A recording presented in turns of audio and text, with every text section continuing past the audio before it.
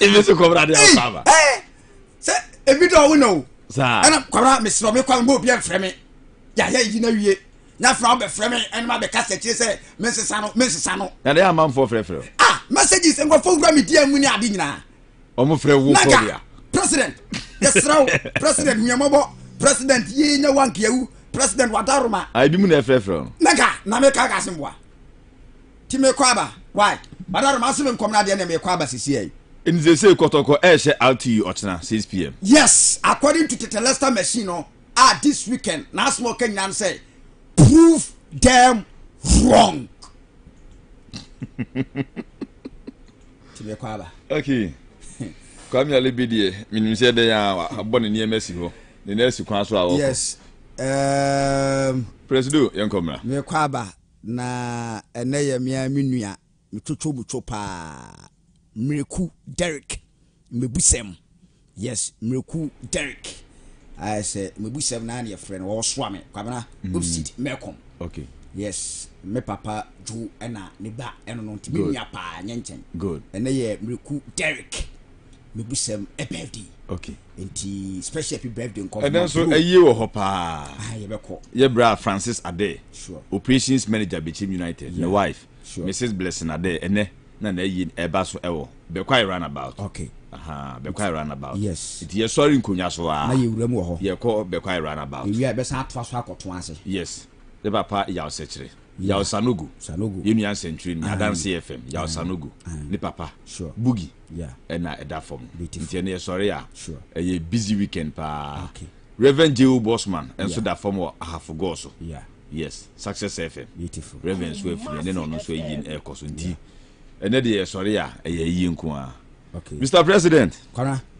Okay. Prove them wrong. Yes sir. I don't know they okay. Eti me kwa basisi Mate. Yes, enti yakona free and prepare a quick update nyina aba live on Command 104.1 FM Remfi. Sir Tatalasta machine no enya kirem say over the weekend they proved them wrong na no di ram wa bra sante kotoko any RT you know according to Tatalasta machine afi presido and na tesen repair reference Kwame Alebi no o nyina titum say asante kotoko and eram na afi dwoma kwa akotwa ni nita ni nyina kakra ebentie koba the second prediction from the machine Tatalasta machine nyina no ero so abenhwehwe ya hit no wasoro when na enya the second prediction no yes kwamna your ba nipa be to masum ni nyina se wolo ya enwa obotu goswa Vipers entiante Rata Casablanca anshebi Simple Sporting Club nso no ene game nyame ya atumene ene yensa kwa bra holoya ebo Vespo twa 2-0 no Rata Casablanca ebo Simple Sporting Club wa ene game sam etodwa na bi pianso timi akwe na unim sasama team na no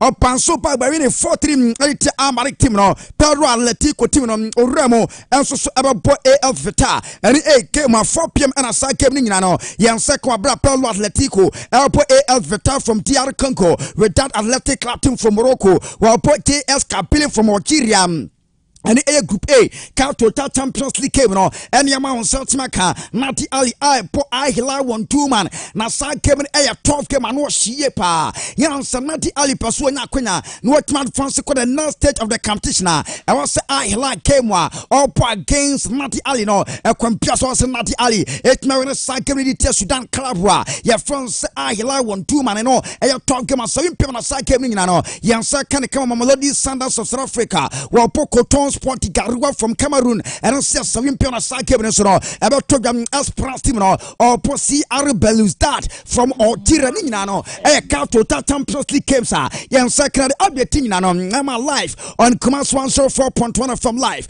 Kuma Plus television so ntene uram our Champions League group na say and on 70 JS Kabylie from Algeria about 5 games ekuta 10 points with that about 5 ekuta 10 Pedro Atletico ni Vita about 5 games we piam nekuta 4 point adiano JS Kabylie with that team no irrespective of results on saka the last round of group stages matches and Sasache 2 teams no and Sotman France Mamelodi Sundowns team no about 5 goals in 5 games okuta 11 points ADEHYE 1-2 man above 5 games okuta 10 points and ADEHYE from Egypt wapo and Nati Ali from Egypt about 5 games okuta 7 points Coton Sport about 5 games only abebia enti a straight fight between Mamelodi Sundowns. ADEHYE won 2 man and Nati Ali was 7 or toss number 3 and ADEHYE toss number 2 with 10 points and Nati Ali at non ADEHYE abo 12 game no my main front to just say ADEHYE 10 points plus of 3 goals. Nati Ali was 7 points plus of 3 goals and in your woman in also Nati Ali, it's my winning sack when I 1-0 cray enough for pra or by 10 points plus of 4. You know, ADEHYE on 2 man what toss number 2 10 points plus of 3 goals and Nati Ali 7 points plus of 3 talk man interesting nano Egypt wapra Nati Ali Airport ADEHYE won 2 man Rata Casablanca kuta 13 points Sempa kuta 9 points Rata Casablanca and Sempa one add France Esperance ekuta 10 points CR Belouizdad ekuta 9 Zamalek Amarek Omanti advance near test Esperance and CR Belouizdad irrespective of results for A to Dalinano Omana Kunya Tmad France Kama me part of Total Confederation Nanko Poya Atman that's na Kemsa Yen second Milano United from South Africa Belgium one is Saint Eliol Lipopo and a report of Kemno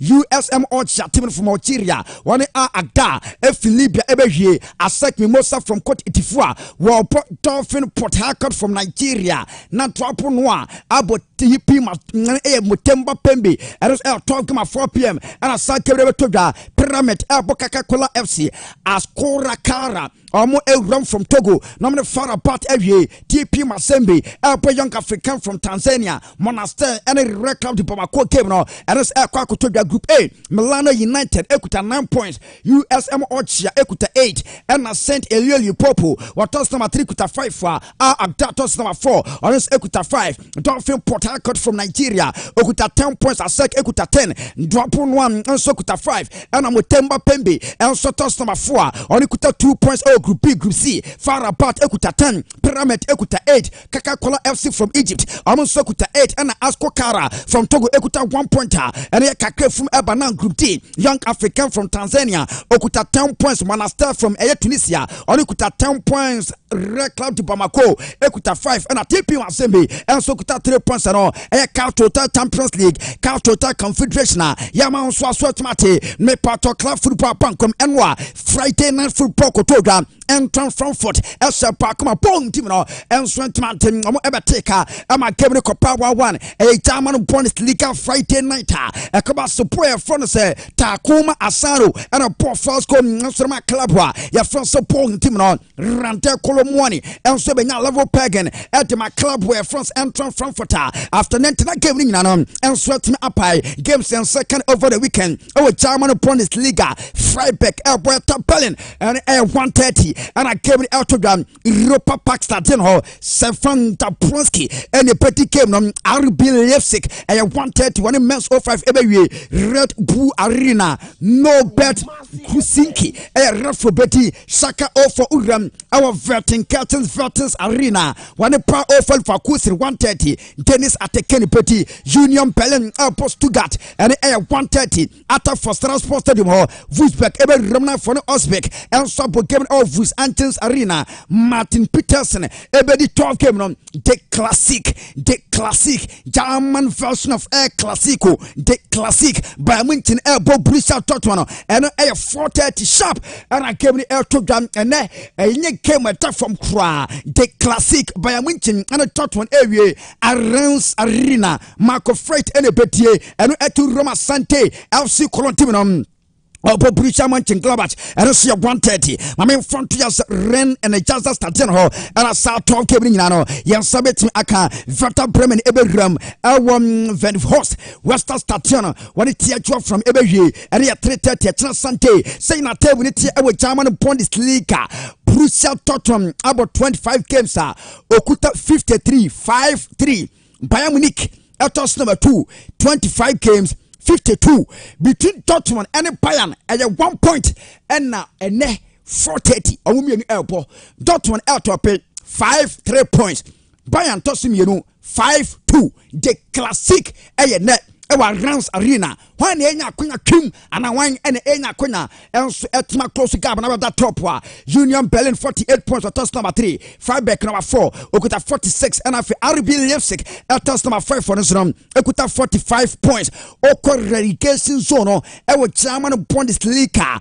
Hector Berlin toss number 16 21 points Schalke 04 number 17 21 points Stuttgart number 18 20 points. Go ki race no send Germany ni be catch us say Tosu Shinkonin eno Nicholas Fokuk or Podman Fata Bremen about 15 goals. Vincenzo Grafo Alboma Freiburg about 12 goals. Rante Colomwani Alboma Entran Frankfurt about 12 goals. Christopher Nkunku Alboma RB Leipzig was about 12 goals. Marco Thuram any Jamel Musiala El Sok Talavin Goswa women air compete go ki race no anase Tosu Shinkonin and German Bundesliga Yaman Swa Swetinate live on Kuma 104.1 FM and live over Facebook PK's Corner and after Kuma Plus Television so we na can afford to enjoy na be plan so to makwe na me front to yourself French League ebankwam e chassis enwa enti Friday night Marseille e shaba kumpe Etika, the tennis Annat Norton, Elpo first code my mom pay, Emma Metro Guantonzi, at the penalty or converti, at Olympic de Marseille Etimino, games and second over the weekend, or say Elpo Troy, 3 p.m. a net, starty a yet Liberty Champ, Jerome Prasad, Ebeti Sa 12 game, no, Rem, Eberem, our and a Rene, or Rem, or Rison Park, now on a land at about 7 p.m. and a cycle to Clement Tapin, Ebeti came no, Etna Sante, Lily Matropo, and Laurent came no, 11 a.m. Toja Ewati Calon Arena Star. Pierre Moretti Villanova, Jeremy Pignat, and a Petit Anke, Elpo Otisinis 1 p.m. Eric Watelier, Eber was studied Roman Coppa, Noakwa Kudikemon, Bress Eram, Wadi True Ebeye, 1 p.m. Star France Lebeau, Stephanie Flapat, Eabawa, on the Petit Cameron, Clement Foot Eberam, 1 ACISU, Elpo was studied Gebre Montpay, Clement Foot Faran, or and I came to the Mathieu Venice Ebeti, na night and the Rams came now at 1 p.m. Sunday. Star Tipichori, Mark Bolinki, a petit top game now. Monaco Airport Freiburg at 3:05 p.m. at Sunday. Star Willie second or Willie Tilato, a petit game now. Now another top game. Our French League 6:45 Paris Saint-Germain Elpo Olympique Lottimno Parc des Princes François Letessier and a petit 28 games played 66 for Paris Saint-Germain Olympique de Marseille tosim 60 points between PSG and Marseille tosim our French League 6 points and a separate to amo Lantos number 3 Okuta 57 points Monaco number 4 Okuta 54 points and a Rene at toss number 5 Okuta 50 Oko relegation zone or toss number 17 with 23 points Troy number 18 with 21 points Asia number 19 with 21 points and Anke number 20 Bra or the Okuta 10 points and a quick update Yama Seltmaka Gokin race no sana French Nebeka to se Milebute a Jonathan Davida Obama Lily Matropo, about 19 goals in Papa Killian, Obama PSG, about 19 goals, Alexander Lacazette, Obama Olympic Lyon, about 17 goals, Western Benyata, Obama Monaco, about 17 goals, and I feel Falarin Balagan, Obama Ranstimno, also 17 goals, and I compete for Quacky Resno, Sanyang French Rebecca Semlebuta, Yaman Swatmati, Uram Ewe, Terrence Kutatos, me party pan come over the weekend after international break.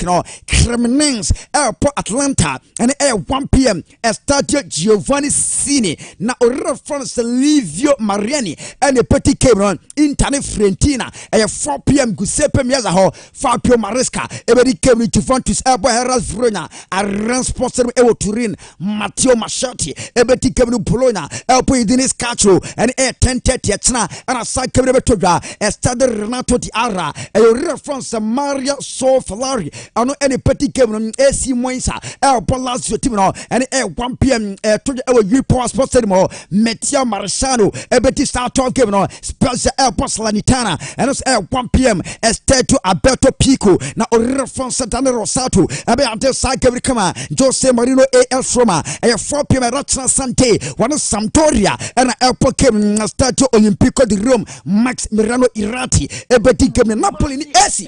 What a game you wanna be Napoli against AC Milan, Diego Amanto Maradona sponsored more, Rafi Antonio Rapino, Ebedi tough game on after Roma Mante, Empoli El Polechi, na Afesa Sore Cacho team no, when it Torino Sako, we are saying a table net here, Ramway Terras Kutato Shra, my main front to just Napoli at me I may say Napoli about 27 games okuta 71 points.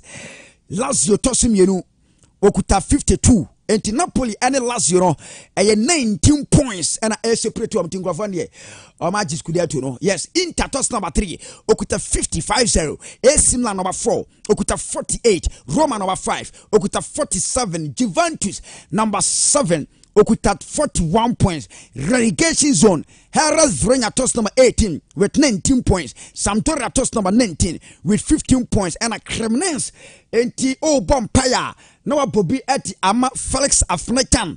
Ninans one in the team Cremonese likely Sancrofonia betinkra ako relegation na uko race na sana Italy ni Becca to Scapo Cananieri a Victor Obscene or Poma Napoli about 21 goals. Lautaro Martinez Poma Inter about 14 goals. Imbala Inzola Obama Spezia about 12 goals. Atimola Likman Obama Atlanta about 12 goals. And Afen Carazzaria Obama Napoli almost about 12 goals. Or when they compete for Capo Cananieri go king race ever eating now. Yankola Liga Santander Ramayo Katimono El Ser Romano Sasuna Enwa Opiantman for Pontin Yanquatrem Girona Airport Espione and Air Trophium Estadi Municipal de Montelivi and Mika Otis Erebetier Atletico PayPal Airport Tefi a 215 at Ghanagossip San Mames Barria Javier Iglesias Ebeti Cadiz Airport Sevilla to the West Stadio Nouveau Marindila or Francis Zasoto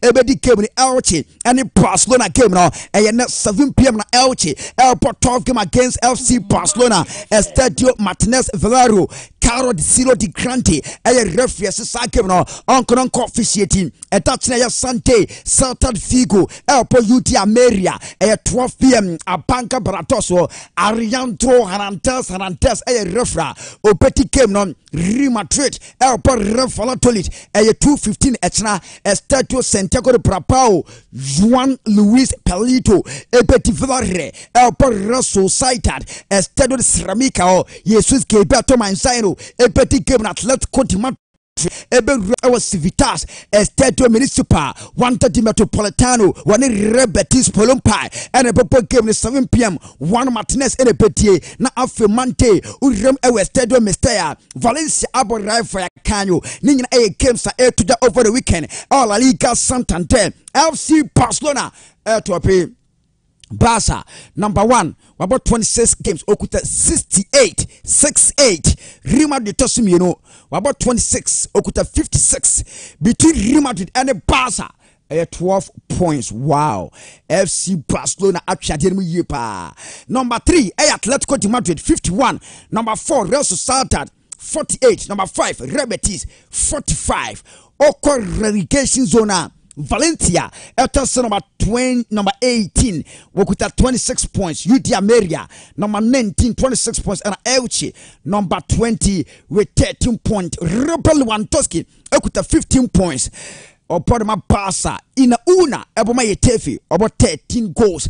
I go as Pachunka, Celta Figo, Wapot 12 goals, and appointed glasses, Ebom Edmar Rebetis, or Wapot 12 goals, Mustafa Benzema, 11 goals. Women are competing for goalkeeping race, no, Sanya Spain, because Pachichi, and as Maximo Arnatato, Yanko Premier to Prima Banquem over a weekend. Na ano pay, ano Shipapa, 11:30 a.m. The Sky Blues of Man City, one in Liverpool, but 12 came no. Manchester City Liverpool 11:30 a.m. and paying Etihad Sports Stadium referee Simon Hopper bedi. Arsenal 2 p.m. When Leeds United Emirates Sports Stadium Darwin England and the pretty game on Bournemouth Fulham and 2 p.m. Vitality Sports Stadium Peter Bankis ebeti game no Brighton Brentford and it's 2 p.m. the America Express Community Sports Stadium referee Mikey Oliver and the pretty game on Crystal Palace Leicester and 2 p.m. and Seoul Park War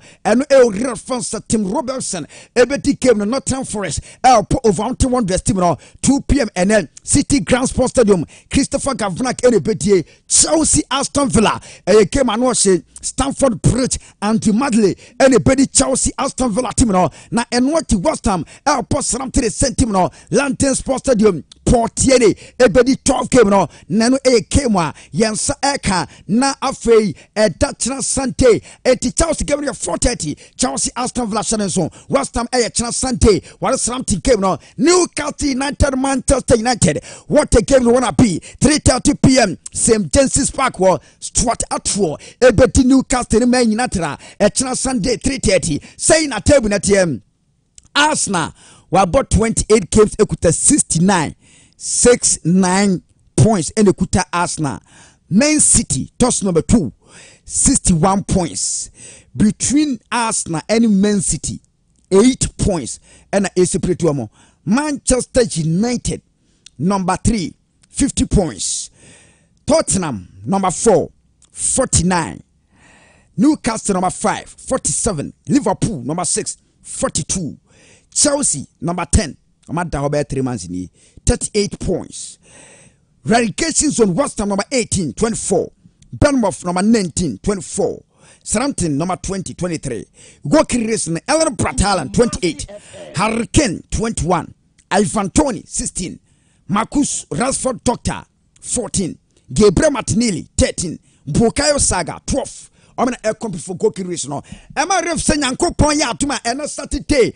Uram Awe 02 Arena our Lantern O2 Arena our Lantina Anthony Joshua about the air paso one Jamin Franklin and came an open sheep and I came out to the our Lantern O2 Arena na came reporter and second say who be not 9 p.m. Asase na bout no yes undercast out na etuga na wo hwe undercast out ebetodwa between Anthony Joshua and Chairman Franklin Pautwa yen second in O2 Arena ewo Lentina mame front ya se Austin Williams one River Wilson ebe posa bout no na enwati Campbell Hoctom else abo Louis Fulton John Hedges Daniel Busienski na Afeziyad Amayof abo Churchy and Peter Katiru, Alan Loro, na afe Chorchen Utaya, else about Bernard Hooper, and Antakas, and Quadobet Macapra Praquemo, and San Anthony Joshua 80, and so any Shaman Franklin partner, at Macquaco to Janitene, you were 12 came, I would a box now, you could have been Pianso to Aquarium. I'm in front of that, sir. With him, sir, 3 days ago, and I bet catch us a FIFA or more any father solo eterno tanku kato or any stente panta or madama official, sir. You see, Sika, a come fast, you Sika, a one crime for council, me fetching at telling Nano, and one tell me yet to my element differences. I'm a give a credit data points from more points, Ramomo, a person number 7 or league log, so assistance now. Now, a front of Sir Fabio Paratisia, not where director, Edma taught him to 10. Now, yeah, you might front to Steven. Make us Yaman 30 months band. Never initially a cobasses where you were eating in qua and a bit my quaquiatuma. Now, when himself father son of Eterno Tancocato, a consort to FIFA and UEFA, Sir Omena did nationwide in the name Fabio Paratisino, Mamma and front to that, said 30 months band. No, I come on nationwide or background of best survey or quitting of best survey or quit England of best survey. And I'm to be our man issue the pioneer. One also at Master Petowns on Timmy 20 view and for a matter transfer. You know, say band at and so and Emma with immediate effect Fabio Paratisi and Swatmers from Aqua pa. Now Chelsea honor to Polly. Yes, he can also do good if you rush from him. Etia boys we mu karo. Yes, man and I said total overhauling. Abetoga obe jeni patuto na kwan amomako. Ne mu patuto no obeto amoko amomako na fe. Why business for from sika obetua nya sika ketwa. Player number 1 Christian Pulisic waje 150,000 pounds every Friday a year. 7.8 million euros. I can't win Yanaso. Also with Yamano. And what player your friend say Callum Osno-Odoi or Poland from Chelsea. I'm a player offer for Kusin. Say a Kobaso might activate Nitina Mananya permanenta. My main front to ga say boy and such 180,000 pounds every Friday. Also, I was here trying to come on call. Ruben left to tick. What you 150,000 pounds every Friday. Also, I can 1 year. You see, on so as call. I was a says can told Polly. Etia 1 year at the man. Hakim Ziyech. One also our 2 years contract. What you 120,000 pounds every Friday. Also, cross here says can at the man. Kepa Arrizabalaga reporter. What you 200,000 pounds every Friday. On person Mutano Coin says can also mutia eti emanon. Eno echi mame effort just Romelu Lukaku waje 325,000 pounds every Friday. Also over 2 years at a time. Also says can you tia and so 80 sika we nyina sika to boli also on sika kufeura swamim oba no abeje masa nkrofo de e no be that time for be say bia 3 years kra you says can you me ba be tua wa bra mo ntimi nye business a boy so anko bi ma this a financial fair play bet ntimi akusimu wadwuma ye pa and e to boli wa bra wa twelem se kwampeso and we betua say sika yesi ade no e kroki around 121 million euros. Masa eto hurricane Nasan Ketwa Lukaku beje 325,000 pounds. So 2 years. Kafeni. Na Eric Ten Hag say was shortlisted Manchester United 5 players. Obesere Munche goes living Marcus Rashford on tesa. Okuma tempapa na strike kokofan Bayern. Yem first horse also born the goes no on casting chra boy in MSH. Now so body contribution on the field of play. Quite fast to body soon to come Rashford more. No more place not telling now. Yes, Nani we impressed with first horse performance. No, then was so boy bit is a Bruno Fernandes. Also Pantana. Now so Bruno this season. Mama Manchester United 10 goals. And at Scott McTominay. Also Sasson Afro goals no. Also with me Sonny Kama was Anthony. Also no 8 goals no. Sancho also no set me pokos no na boys we say we na share and can Dr. Marcus Maradona run for no in answer this season Marcus Rashford about 27 goals across all competitions me pato Bruno we di Marcus Rashford no 17 goals difference and you know yes Ten Hag say na be person boss here na fintana mo pai na unim Santa they love the same we am from Sobi Elton Kawaka what on for at my Man City with Jamu 45 million pounds. And what is a United for neighbor 2017 where Sam from Sono. This year when young from so pure more Harry Makin Edward before so baby a program a 100 million pounds. Chairman Daniel the Timothy and what the subject in ever. Now when the Premier League no yes he can't quite Premier League class a trauma agent and so much to players Premier League class no Sika Omutuama agent and son of for players. Man City in the top here. Yes, Man City 2022, Albapim 2023. We're 51,563,571 million pounds. And yes, he called to my agent in Kwa. Ellen Haaland Dino Kwasike no. Chelsea Tosumiru Omrometia say ya 43,160,072 million pounds. Sika Chelsea to my agent and so munya players nafa. Liverpool Eltos number 3 33,691,782 to buy a place in the Kama. Sika clubs netia ama agents. Manchester United number 4 24 million pounds. Arsenal number 5 60 million pounds. Tottenham number 6 60 million pounds. Aston Villa number 7 50 million pounds. Aston Leeds United Nottingham Forest and the Jessica our from 4 million pounds in all. 318,219,426 million pounds Jessica. Premiership class netia Edama agents in Kwanso Monsa Eka Pesa and Eka Kefu Eba. Na Thomas Tuchel say Chelsea for a wicked. Thomas Tuchel was a Chelsea for a wicked. Was a hand papa naming your turn and your machine. A come fast sacking no. Hey, why you want that? No, sending hand of meeting lasted for just 8 minutes. Almost sacking and lasted for just 8 minutes. And go for a do not so to get about you have to run the training ground so because you know we you ever see good luck.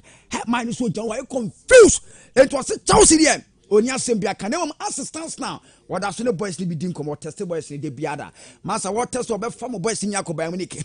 Whom money na wala. Internal air Thomas to call and sound the tin eba. Not yasika verse. Na do pe o wiasepa air donkey afumu. Yes, say Chelsea and co trainer. Or cobe be a fumu donkeys in one walk with the agro. And I'm some what tobacco crab fee.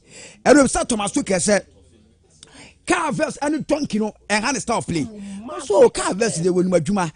Said donkey dear or pelma some dear. No moment I tell say we free and only donkeys need the agro. Rough way on serious. So when you're fumu over Chelsea, donkey tiffin when you're better away. Best then a 10 months in your money 10th.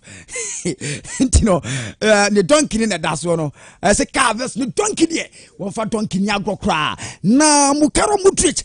And if some say dentina bonnet bench masa Sikano was slow dentina bonnet and was oh munaba trebano kawama preseason or by middle of the season enti muma twemo kakra bibia ebe fine nemo point no atates wogusua wotimi eje ne kama eno sema owura ne ede ebetu da na oso obelieve ewo mukaro mudutimo oso Lukaku a fantastic player nemo Lukaku no benya mre na two parties na enso etimi akasa ene ensma eba wo nyame yatoma game mo ba against Aston Villa na a tough game na mistakes o mo ya against Everton mo board draw e ofie no wo yiri se ene ena tie besibio na unim san Anthony Barry amakato se Thomas Tuchel one of the assistant coaches no ba Chelsea wo ko no ho na ne Elban se Thomas Tuchel ko ba Munich wo se Anthony Barry emra ne Elban se Chelsea for hwe o mo Champions League ni nwie ya Anthony Barry dwane wenye because likely say Chelsea ko Real Madrid na Bayern Man City mo bebo akwari the secret bra untino eno ye Chelsea omo wicked no omo sen to aso se mo Champions League ni nwie pa obi nya assistant coach na ye adwuma wo bo champion ka na nkrofo we do mtimo di Chelsea for you wicked o obi abrem coach wo call na de kwa eno obi kran so the message aba say sa na tetelesta machine tie TV ya onini da this is the season one of this service you buy naked man on yes idea sana dia ba ono kwase ni di work out dada ono nti say mumio na mo fa ho adwa mo ha mo kwabra Chelsea force man be liki informa Thomas Tuchel because I like say na Chelsea for him say mu ko yi Madrid kana ma me fancy ko Chelsea for na in fact I don't pay me bofu pa I fancy. Na Grand Porter confirm say Villa game no Raheem Sterling out aduru ombe super. Wesley Fofana out. Messi Mount abadie ne won tini start game no. Pulisic doubtful for the game as pretty quarter and table saver. Almost so game no anya likely. Ti yenhwe na me fancy.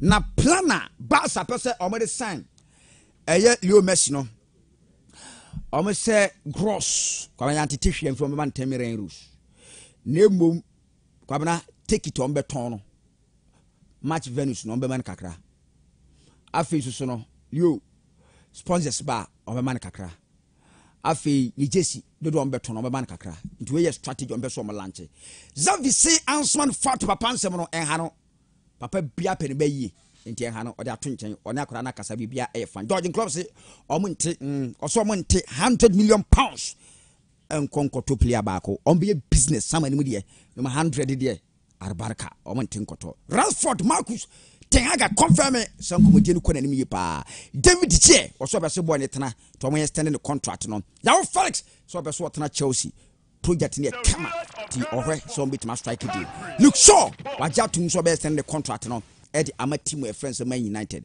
Xavi say na ni bet chise Leo Messi be return aba Barca you bia ni so ade hunu obom pae so bit ma strike deal na ade akobam Crystal Gaiti and on so the Barca Messi and PSG and so ade nkomo ekona ni ye pa kwara yenhwe na esi Messi beba Barca age se Xavi any one Porter omudi asem aso be die no eye Dembele Mark Andre Tesenya ne Leo Messi omontam to can we na waba Miami Open tennis no semi-finals no eba so enwa men single Carlos Akris and Janik Sinner ewiye na Janek Sinner etwa game no 6-4 enti Janek Sinner from Italy wa advance called the grand finale.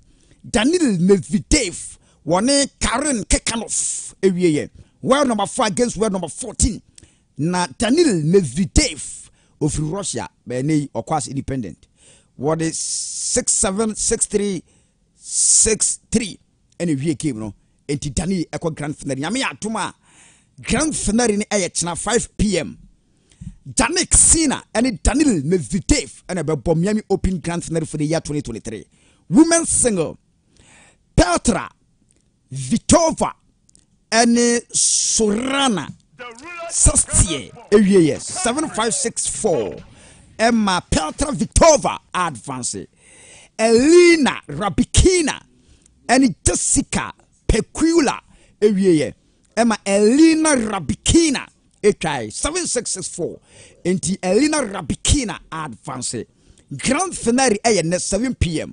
Elena Rabikina world number 10 Petra Vitova world number 15 way Miami opener on this note you see from live Kumase 104.1 FM live PK's corner on Facebook live Kuma Plus television na piano enye kama jipa enti kwanza bema yes Matthias for me once again special happy birthday confirm Miracle Derek yes e be sem for short swami opposite Melcom eho ena miami nuam totomuto pa Miracle Derek yes and the birthday enti bro special happy birthday and confirm yes me be sem swami opposite Melcom ho ena minua Miracle ebutu enti Nyankopon yokese na omo ho ben yipa ye nchia busuani nyina e wo kajuko informanso na me papa ju abaso na me nchia me papa ju nso kwabena Sandra ya fowa ampofo Sandra ya fowa ampofo ene eye obapa birthday na wo Apraman primary school primary school in fact we hear the service ho mo fe pa on that oh by no fe pa enti wono na ya place ni kama enti obapa what's it your friend say Sandra Yafowa Ampofo Sandra Yafowa Ampofo nkai bi hwana ni sasa ase almost say it has been vetted and approved by the producer. I'm sorry, Bitiakun Jilly no. Jilly. Vetted and approved. But sorry, Bitiakun Jilly. Now, Kabra. Me should be the second Ayinaba. Until what the we are second prediction for the day. Maybe the presentation. Raman, Accra FM. Yes, Raman. Accra FM. Yeah. Osi yenrishi Salome Buabin. Gudona FN Sally. Okay. Oye adwuma Holy Trinity Spa. Ewo Sugakope. Beautiful. Yenrishi no happy birthday Emma. Beautiful. Enti happy birthday Kodi Amasali. Aha, Salome Buabin. Oye adwuma Holy Trinity ewo Sugakope. Ya mo mesi meme. Ya busa o me. Kwamna. Okay. Ma turba fa koto asonte. Mami any messages ni bi free hono. Ya sante kotoko. Ti mananya we. Ana se bium no. Tetelesta machine no. Ana ka se bium no. Ba fo busa se nansu bium. Uyi message na sam the second one aba na. Ye fast na teams no obi a testament. Obi a testament. Abambo bay. Na won tina machine twa. Na won tina machine twa na enra. Krobia na na asante. Won tina machine twa na enra. Asan ye draw. Debbie. Prove them wrong. The machine. And before say be draw. Oh, boss. Watch me what? Them wrong. Message. Them na minim what? But dude, emre ben ye cast answer prove them wrong no. Emra. Akunu mu ade obi ani da so wo mu no. They say obi ani gidie wo. Obi ani gidie wo. Trust wa enye. No tira machine de. Oh, Kafra white bra. It has one the audio mudi agron be machine anymore. Me be second yo, mum. Oh, sa baby. Na dem say na master am kika na am machine bu funu about 13 no. Aka second one. Say you two. We ki be you two. E asante kotoko. Hey, machine say we impressed with performance e work. Yes. Media ma dey one factor. Yeah, dey no factor. Factor me jama dey ire. And na twam you say factor machine na dey keep eh. Oh, senya na dey twam. Enti kwabena men kwara embese mi messages ni kaka na team na agin read ehu kwabena wo ka Genesis 41 going wo kan sema no na wo nketu an be me na kese ye machine da so factor sans Brady Yesu akwabena ona mo be hu say yes say Nyankopon your do pa ona mo be hu say yes. Oh, okay. Nyankopon your do yes. Kamra hwana me nyi we say ni mfiri mu quick na me nko ana me famra me baso em say papa dudu asem bi opesu bisa. Yes. Krobia. Yeah. They say the Leicester machine yo. Beautiful. Machine correct machine pa. Yeah. But Krobia say Papa waji dem ade bi ana say there bi o. Nanka correct machine pa e ba Ghana no. Nanka correct machine pa me hwe say de omu machine no say de omu siesie machine no bibi omu ye de fa machine ne ho metie machine ne ho nsem nyina eho abakosem nyina no me say machine we die e du twam but machine we no say no say de akika kona de hasefo ye machine no hasefo jojo machine no omu say machine no Krobia tetelesta machine so the hase di agura hase nso du be di agro e no ni phobia no hase de Papa you know me nkwa ahoma no somra. Okay. Yene the hardworking chairman, National Chapters Committee of Accra Folk Chairman, Mr. Elvis Hesiheman, and Edin Komo and Anopay. Live on Kumasi 104.1 FM, Kuma Plus TV. Senior, good morning. Many of them, good morning. Me Pacho Bibia Bokodie. Nyamiado, Michiamunina and Anopay. Yeah, okay, Siena. Edikan. Ya beda wase ene se waje penye so ne betwetwe nkomo aden chen sa ya frɛ wo mbokran yo se wampo no on se da anya settled but ne nyina mu ebuo ni ahobrase ne anidi a odi aman no ya da se ye pa wa senior nyame nhyira wo Miss Madam Asin nyame nhyira mo me only observation is me din no mo asesa me din no and I cherish the name so much Miss Ramo me din here Elvis Herman Hesse Elvis Herman Hesse mum junior. Yes. That's right. And you senior, ya catcho. Me kai fear that in fact, I had the M say Ashanti region and I say most of the media outlets in the crowd there. Normally, Elvis has a hair man no mum na. Yeah, no. The brainer for complaining. So for now complaining to Mr. I'm a proud indigenous of Osu in the Greater Accra region. Sure. Elvis Herman Hesse. Elvis Herman Hesse, rather. Ebusia for. Yene the National Chapters Committee of Accra Heart of Folk chairperson Elvis Herman Hesse Ofri Osu, a proud son of Osu, and the Netchichin Komo on Kumasi 104.1 and on PK's Corner as well as Kuma Plus TV. And I am very much privileged to have this gentleman on the line. Senior Eddie Kan, the year Bissanie, Accra Heart of Folk, Monia Bressa Afidi Tibiano, Mobefa Leg no.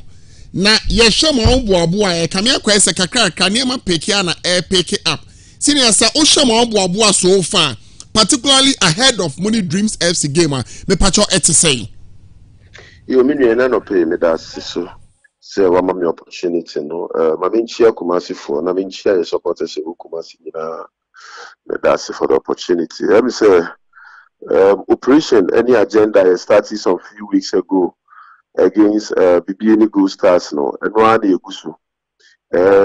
Intention is very clear to pick valuable points where it matters most because league na here bottom.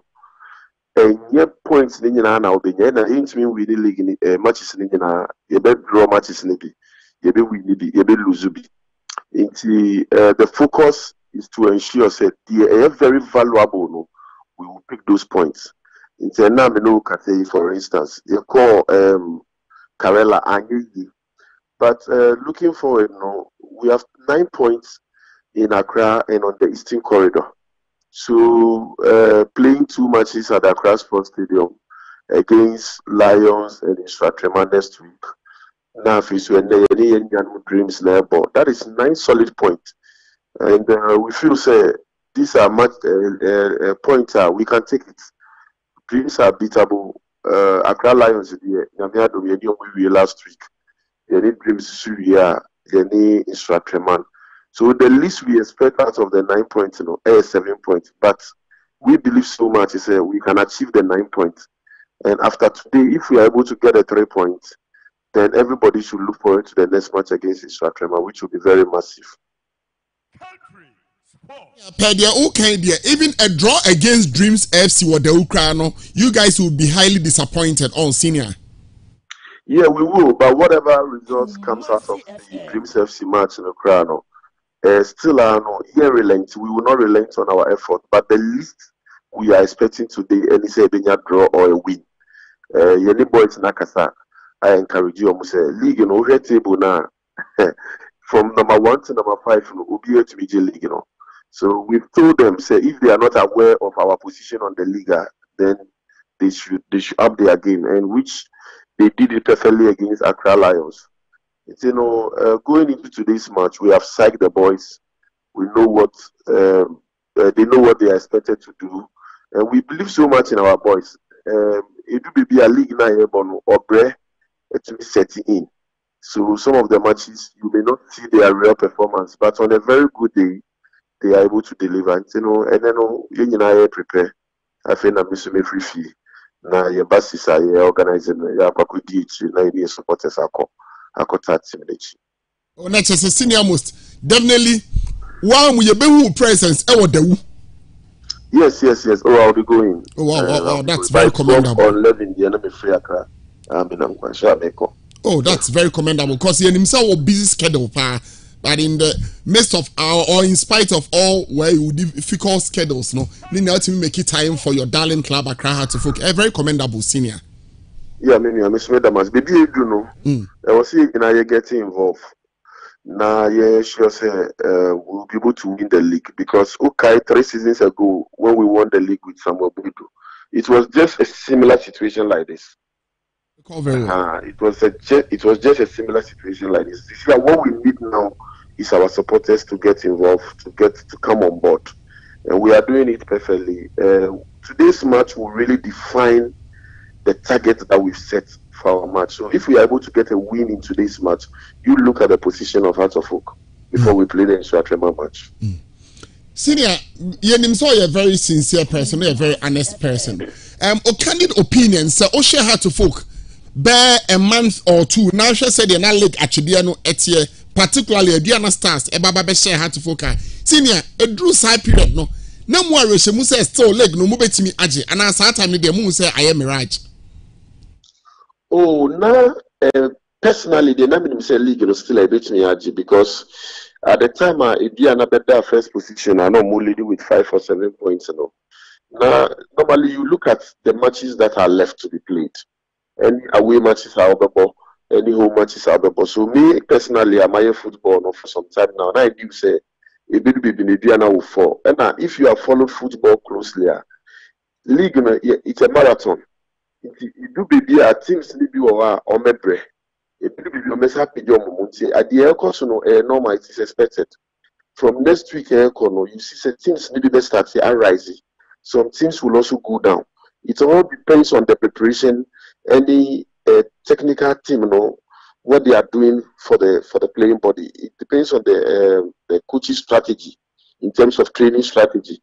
So we knew say Adriana may come or may fall a bit. Some teams will also come down. If you look at Olympics' current position, some few weeks ago Olympics was around 4th or 5th. So this is how the league is going to go.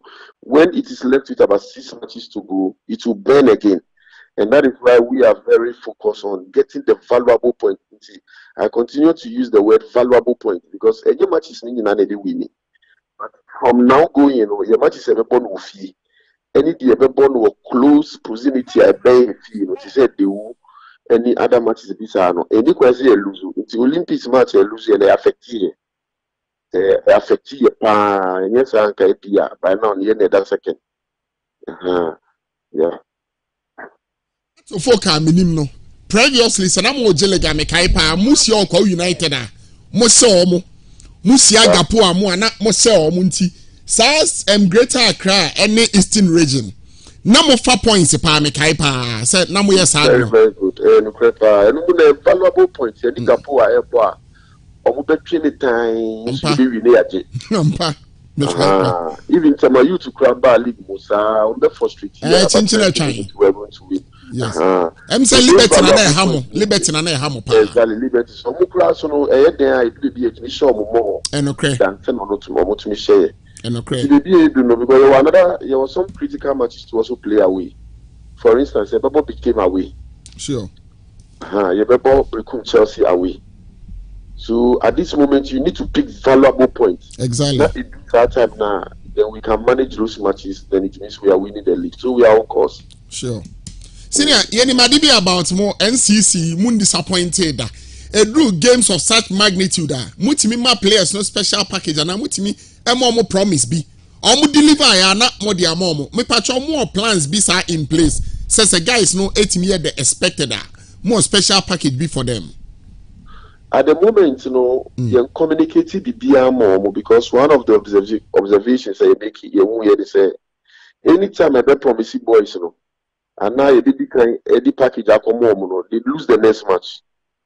We don't know if it is over motivation, but anytime BR you hear any promise or we give them something, the next match be lose. So like we did during some time, we know what is at stake. If they are able to win the league, we know how to surprise them. 3 seasons ago, we gave them a lot of money. We gave them some items for winning the league. Yeah, and it was the first time NCC of any NCC under any regime in out of OKTMIS had.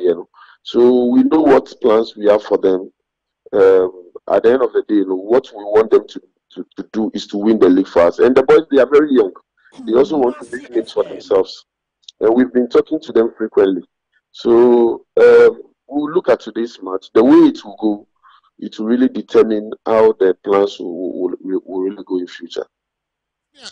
Pacho say Obi Bisao about Coach Slavko Matic and David Okloni created this tension between the two personalities.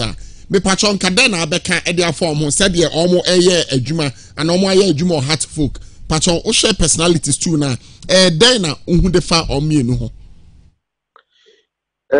Personally, it will be difficult. Maybe the reason American is hard to say. Many team are crying out of Okuno. I don't know about Kotoko, but sometimes yes, coaches, play a very huge role in football. Well, but in out of folk, when there is unity, when we have the right crop of players, coaches play only 20-30% in the performance of the players. I must be very honest with you. So usually, I don't like comparing coaches because coaches are particularly you see coaches like Nino and Eddie ball games every year, and they license to coach in the Premier League. In the past, if I should mention some of the coaches are coaches out of Oka, some of them they were not. So when you say coach Zito Mun have a coach out of Oka, exactly. So team if you put things in order with the right crop of players, with the right mentality, and then finally with the right support from the supporters, the win will come. If you put Domboti on the bench, it will come. What matters most is the mentality of the players that they are playing for Accra Hearts of Oak. If you put 11 players, you give them Hearts of Oak this day, and they have the right mentality. When you say, your coach, I'm telling you, they will win the match. So usually, it is not so much of the caliber because we've seen good coaches or more part of Komanche. And I can give you one typical example. Coach Otia Kente. At the time, I was a very young guy. He was one of the best coaches in the system, but it couldn't go well.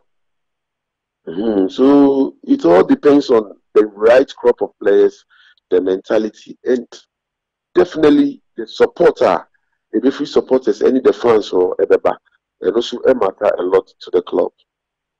But that leads me to my next question about Coach Slavko Matic. I recall very well consistently he kept saying one thing. Now or recall that fact say the needed support also nya the free hono when nanso David Okloba no when sa support no senior me patro any dey ma moye fair to the man Slavko Matic cause na osun support pa. Oh, I think so. We were very fair to him. We didn't have any problem with him. Or a foreign coach, our bar will be any problem. One thing is when the results are coming, the support comes naturally. You don't need to force anybody to come. So personally, I think that the comments here or and also one in terms of getting the right support are not when you are coaching teams like Accra Folk and Kotoko, you have to be very mindful of how you communicate with the supporters. So personally, now I'm very excited with some comments that he made, like NIM, Matt Stadium, and then we are not supporting. Our only duty as a coach was to perform on the pitch. The duty as a coach was to win matches. When you win matches as a coach, the supporters will naturally come and support you. You will make a name for yourself. So I always make reference to coaches like Coach Samobudu, who just left recently. When he came, he started winning matches. The supporters were there for him. Even Costa Papic, when he came, his first 5 matches, he was winning league. He was winning matches. Supporters were there for him. Coach Atukwefiu came, he was winning. So it is not for you to tell the supporters. They know what to do. Out of folk supporters knows what to do. They are very, very, very intelligent. They don't just accept anything. They don't just accept anything. They are, when you perform well, they will come and then they will support you. So you would never compromise on mediocrity. Exactly. They would never compromise on any mediocrity. Say, here, out of all supporters who surprise you, they will be there. Sure. They are different. Compare them to any supporters because their behavior and their way of doing things are totally different from other supporters. It's true. From other teams. So if you know what they need, they will give it to you. Sure. And that is why at a point they were bonding so well with Samuel Boydu. Sure. It's you identifying what out of all supporters need. Even when you lose matches, the way you will talk to them, the way you will assure them in the next matches, you will see how proactive they will become. Sure. And for your Elvis, can me say I mistake you? Elvis Herman Hesse, all senior. Elvis Herman Hesse. On the NCC, Accra to Folk NCC chairperson, and I am Chichun Komo on Kumasi 104.1. Senior me patrol. Obebi says Samuel Buedu time no. Ade ba kwa sai buama moje league ne say now supporters leadership and the management board. Now you could clearly see that cordial relationship. At a point in time, you will say Nancy na Sadia na ira ebi o hwa enyamomo fault. Board members na be commenting so epamomo. And they munu omuntem to say pa. Oh, at the moment, there is unity of purpose. Semeka unity of purpose. We don't need to be friends to work for the club. Sure. What matters is a crowd of folk are very huge and big. And sure. All of us we are passing through to serve the club in our own way. And many do are in a bit for the but whether you are a board member, you are a supporters leader, you are a management member, a time will come it's like a train, sure. A moving train. Yes, you big train. So this moment now, yes, we've got to do it very well. And sometimes when we don't have a united front, it affects the team because team and nobody a formal team.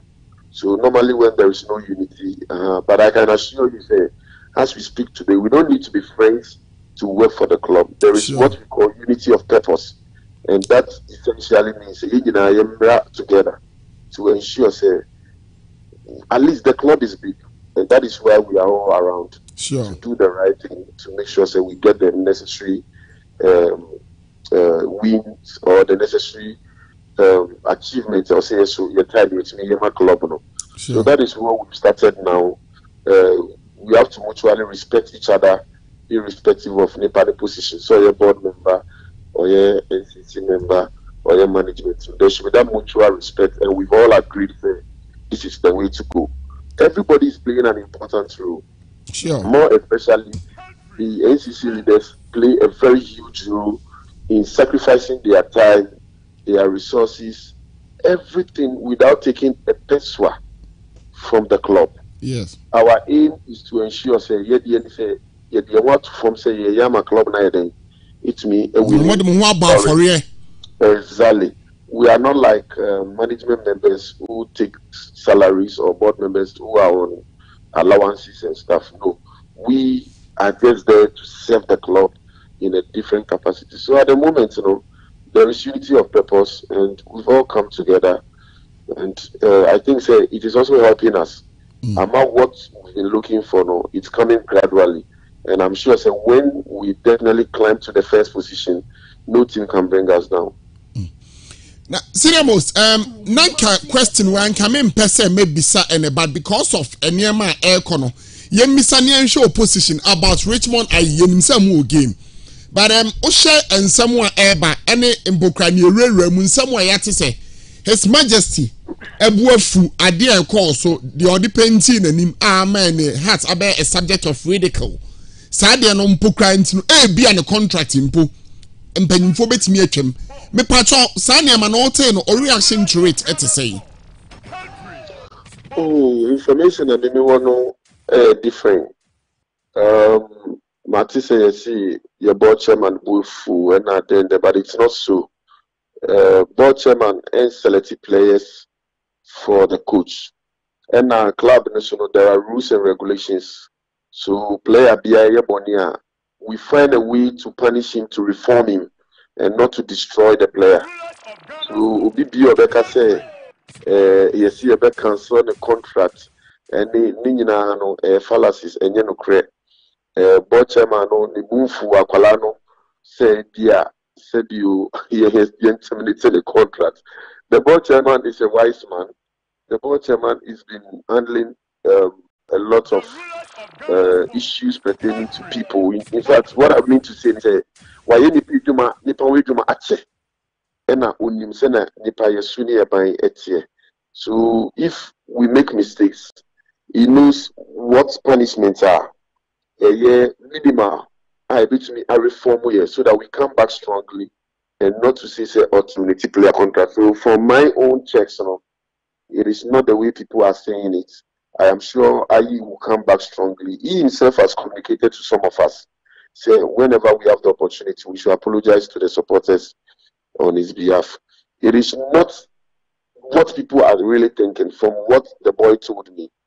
He was going into a match, Neniaje, and Odi Powder, but people are trying to, put so many, they've read a lot of meanings into it. But when you talk to the boy, you realize that not really what people are perceiving him to be. So if he's doing well in training, I'm sure the coach will select him again. It is not really what people are saying. I don't think so at all.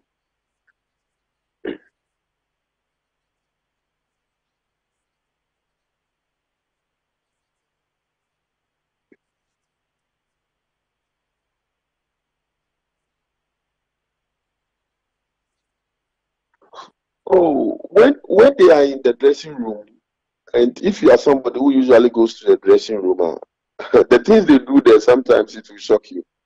The boys can play, they can play amongst themselves, sometimes before the match they will sing and dance. So if out of excitement, the power they know, out of excitement, you can choose to put. They do a lot of things. The boys, they do a lot of things. Okay. And this is not peculiar to Ghana alone. It's just unfortunate the media took a different dimension of the whole thing. And I thought they should forgive the boy for that. It's out of excitement.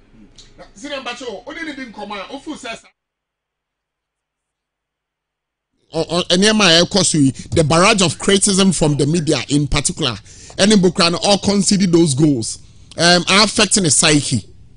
Yeah, definitely. From my You know, many are very close. Many are very close. I think after Kutuku Royals match, many now as I make Kofi. Unfortunately, I didn't go for the Karela match in the time and call.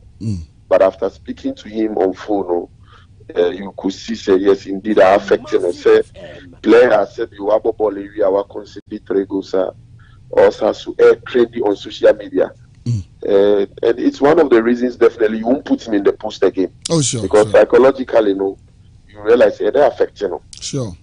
So you need to put him, behind the scenes for some time, and then he will be sacked properly, and then he will come back. But me talking to him after the match, obviously, he sounded like somebody who is really affected with the way the media carried the story. He's human like you and I. Sure. The way Adieno, spreading it quickly, and the way he was trending. Okay, he was getting calls from family and friends. It really affected him.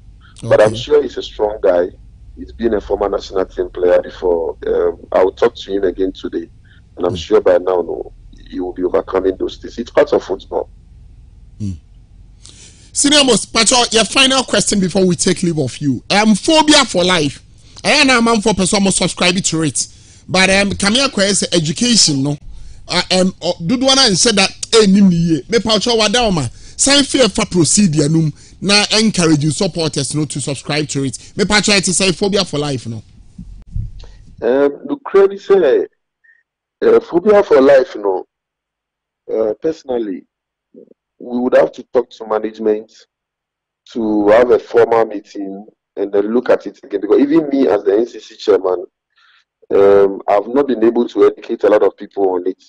Because initially, when the general manager not resigning recently, we were not involved so much in it.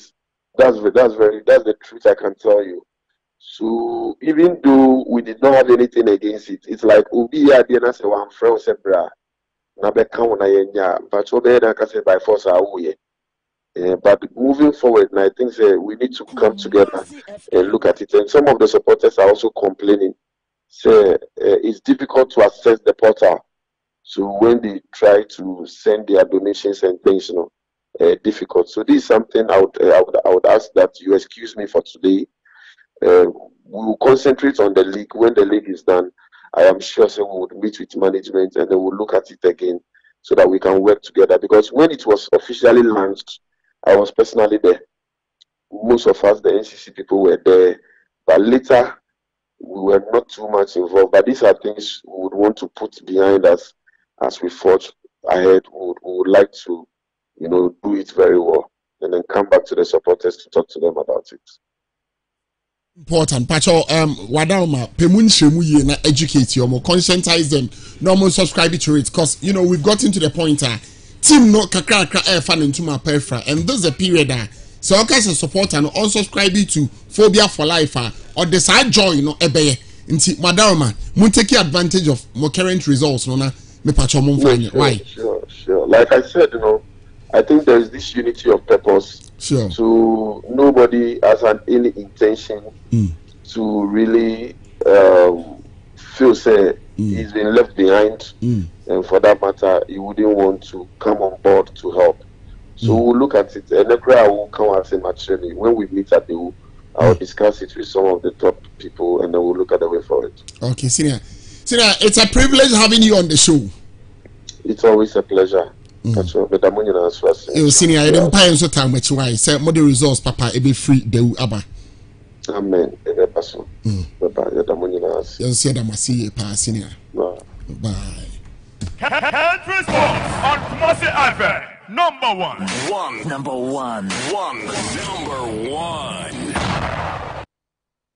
The rulers of Ghana sports. Country sports. The rulers of Ghana sports. Country sports. 30SPORTS on Kumasi Advert. Number one. 30SPORTS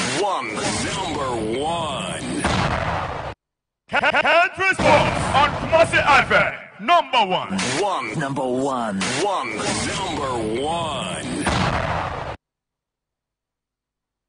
The rulers of Ghana sports. Country sports.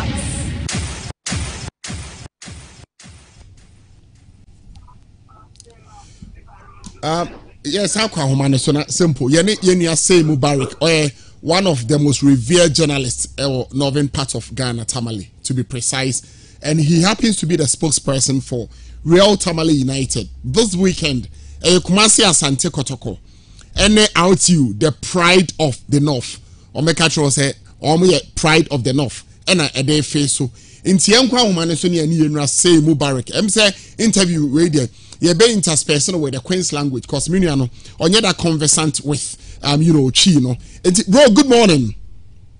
Oh, good morning. Chi no the you bet me I can speak Chi. Okay, no problem. Enti edu ba bi na ho kire wa na we interspersonal with the Queen's language. But chale oh yeah there. Bro, ano pay be do assess wa je penny so na be twinkomo on Kumasi 104.1 PK's corner and on Kuma Plus TV. Meje muso.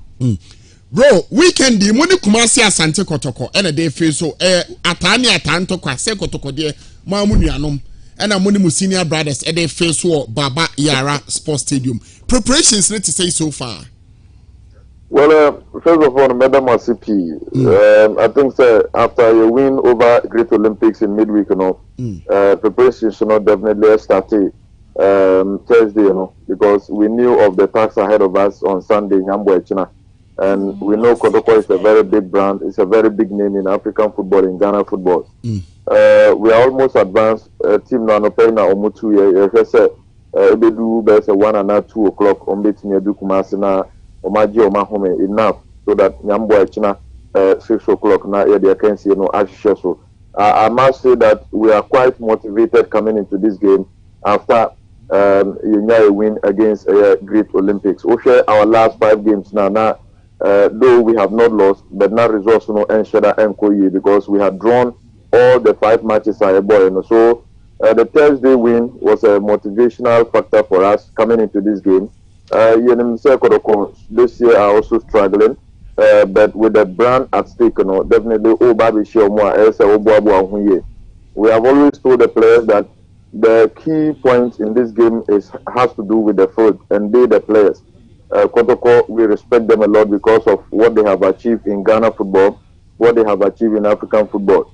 But the work definitely will be done by the players on the pitch. And so for sure, preparations there, we are far advanced. And we say, Nyambwa 6 bar, Chinana, good results at the end of the game. Make I say, my last match I'm away. One of the league leaders, Ediana Stars, Ekoko ball 2-2 draw. It was an extremely difficult game. Munsen Sembibra, I mean, officially, Kramalogy protest to the FA with respect to officiating. Exactly. Not that the game was difficult, it's the environment that made the game very difficult for us. Definitely, we could have run away with the 3 points at the Nana Jimambedu Park. Unfortunately, circumstances was not that sportsmanship. And, we have learned lessons from that, and we hope a bit me up in our subsequent games. All that I've said is that it is not that we have always played better even away from home. Sure. And at home there is so much pressure because you see the fans in the stadium, very, very huge numbers, and you are desperate to give them the results they need to go home. But away you are relaxed because that pressure is not so much on you. And you hear some performance eventually in Kenya 3 points from Bitiniaba. Very, very good results. Mobo against a wounded lion. Asante Kotoko. Echo away. Or now home, in fact, AG2 in the last game or bow home. This season, na Kotoko home. Na Obia intimation. Oba wana fast track. Oba yede obesho. And I'm the my best top no. And Owie wakwa away on Legon City. Sakwa kobo draw. So you playing against a side or a hungry set this season or be fat leg. Bro, out to you. Yeah, show me position so I come here question among phone and say one shy more season you are not out to you muko. And that is the more reason why Yemfi here 3 points, at stake. What makes the game quite interesting is the fact that two coaches now, they know each other very, very well. In the last 3 matches, I since our return to the league,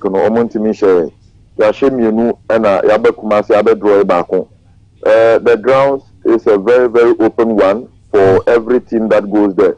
And that gives us a lot of motivation because play very, very good football anytime they see pitches like the Baba Yara Sports Stadium. Yes, we know how Koroko wounded game into this game, but okay, a position now, it doesn't speak well of the performances that we've been seeing from our boys. And as I said, Umbetimia put a performance of Medina 3-1 against a Great Olympics Thursday. Now, yet me, 3 points in Kumasi. In fact, we are not just coming there to play beautiful football, but we want to come there and then also surprise Kumasi and Santo Koroko by winning that game. Manaf, Umar Guma, any George, you're in Simuneba, any Edu from Ponmo, Omina baby. Well, they are all ready, with the exception of Idrisu Gaddafi or Konya red card or Doma. We have a very, very fit squad. Issa Kuka is back after suspension. He's our top scorer and he will beat me quickly integrate into the team again. Now with me Arigene ne scoring boot no Senebeya beat me Abua Real Tomorrow United. Now we are quite sure that if we win this game it can propel us to even the 4th or of course 5th position on the league table, and that is what we are looking for. Because the points on the league table are very, very close. If you lose, you drop down, and if you win, you elevate yourself to a very better position. And if you say now yet me any better results against Kumasi Santo Koroko. Bro, you better see a pass what Jim Pinny any action come on Kumasi 104.1. You better see now. Now match PK amame. Sure, you bet you hope you say Mujeni be a very successful one. Why? Umpire said Bibi Bonnie Bia in Simu Aquem. Why? Amen. Ntitia Bushani na mai. Why minia? Yeah, okay. Well, folks, that was Yenuya Say Mubarak, the spokesperson for RTU, and then Osai double as a journalist, a revered journalist, Tamale, and I'm Otisia Nation Komo. Simple out and inside no kind of yeah. Okay. The rulers of Ghana sports, country sports. Country sports on Kumasi Advert. Number one.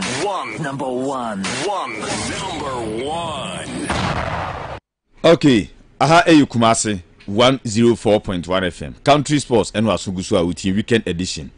Yakwa ahoma so ekodi nkomom ye edikan. Yene National Chapters Committee chairman Elvis Herman Hesse Jr. Kumasi FM Accra House of Folk. Ensem bebrebe na chairman edi atudwa ene anopen. Chairman sema wakan ye behwem yi pa. Ayinsem no chairman din chechire mu bi baaye. A ose enso ye kire ya adwen wo ho. Behwe sansem ni nyina. Sa enso na yene yenua se mu barek. Ono nso kasamafo ema Real Tamale United enso edi nkomo. Nyame ya adma otena 6 pm. Omo nso eni Kumasi Asante Kotoko ebo ewo Kumasi Baba Yara Sports Stadium heya. Any other league matches are eba sunna no. E ba bi di ho enkomo. Make out say show no so ye live ewo Kuma Plus TV. Sa enso na Facebook PK's Corner ene Kumasi 104.1 FM on Facebook. No akai say ojani on Facebook so aba obe like no comment no share. Na bibia e kama pa. The rulers of Ghana sports, country sports. This is our own. Let's cherish our own. Ghana Premier League is back again. Cherish our own. Division 1 League is back again. This is our own. Let's cherish our own. Ghana Premier League is back again. This is our own. Let's cherish our own. Women's Premier League is back again. I don't see a day what dog can want. And EJ can want. The ration more. A day what dog can want. And EJ can want. The ration more.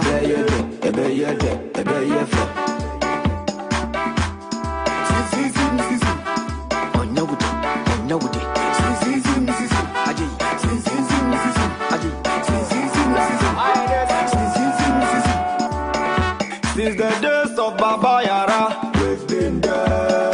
Ghana Premier League is back again. Since the days of Shamokwe, we've been there. Division 1 League is back again. Since the days of Kumasi FM, Women's Premier League is back again. Since the days of Asamoah John, we've been there. We've been there.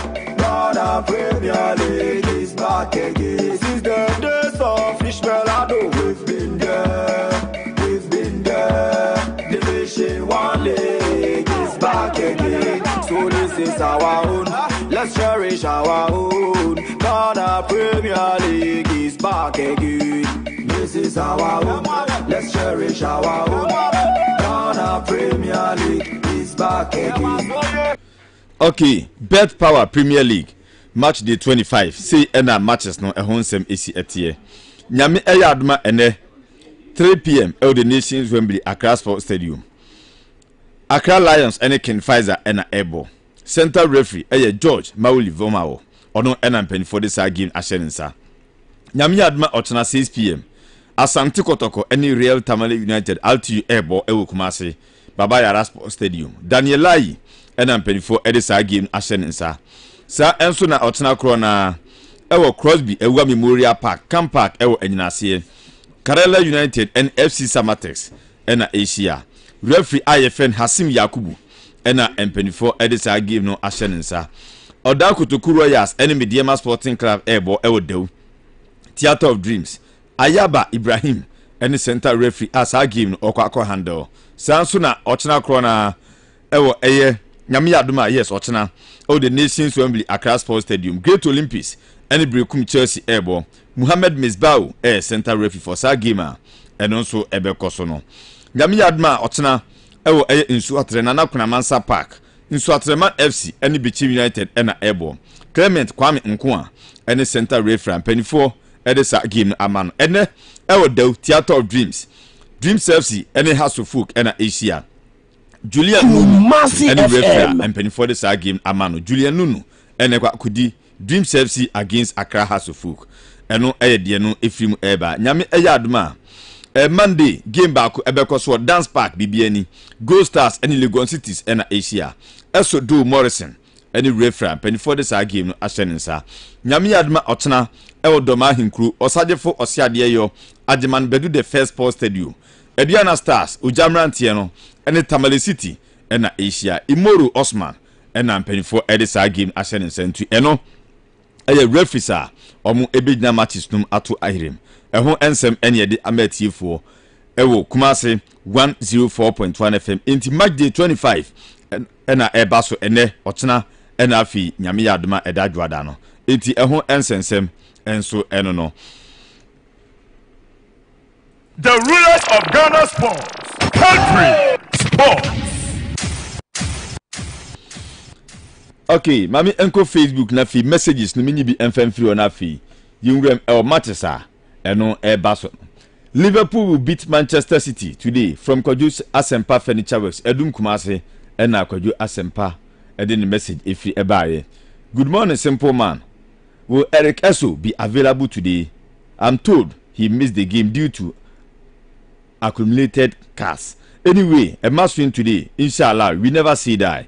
Eno eye Abdul Hakim ena odesa message no abre ene anopay. Good morning Mr. Simple. Watching you live from Paraku Estate. I wish Phobia all the best of luck. You guys are doing great.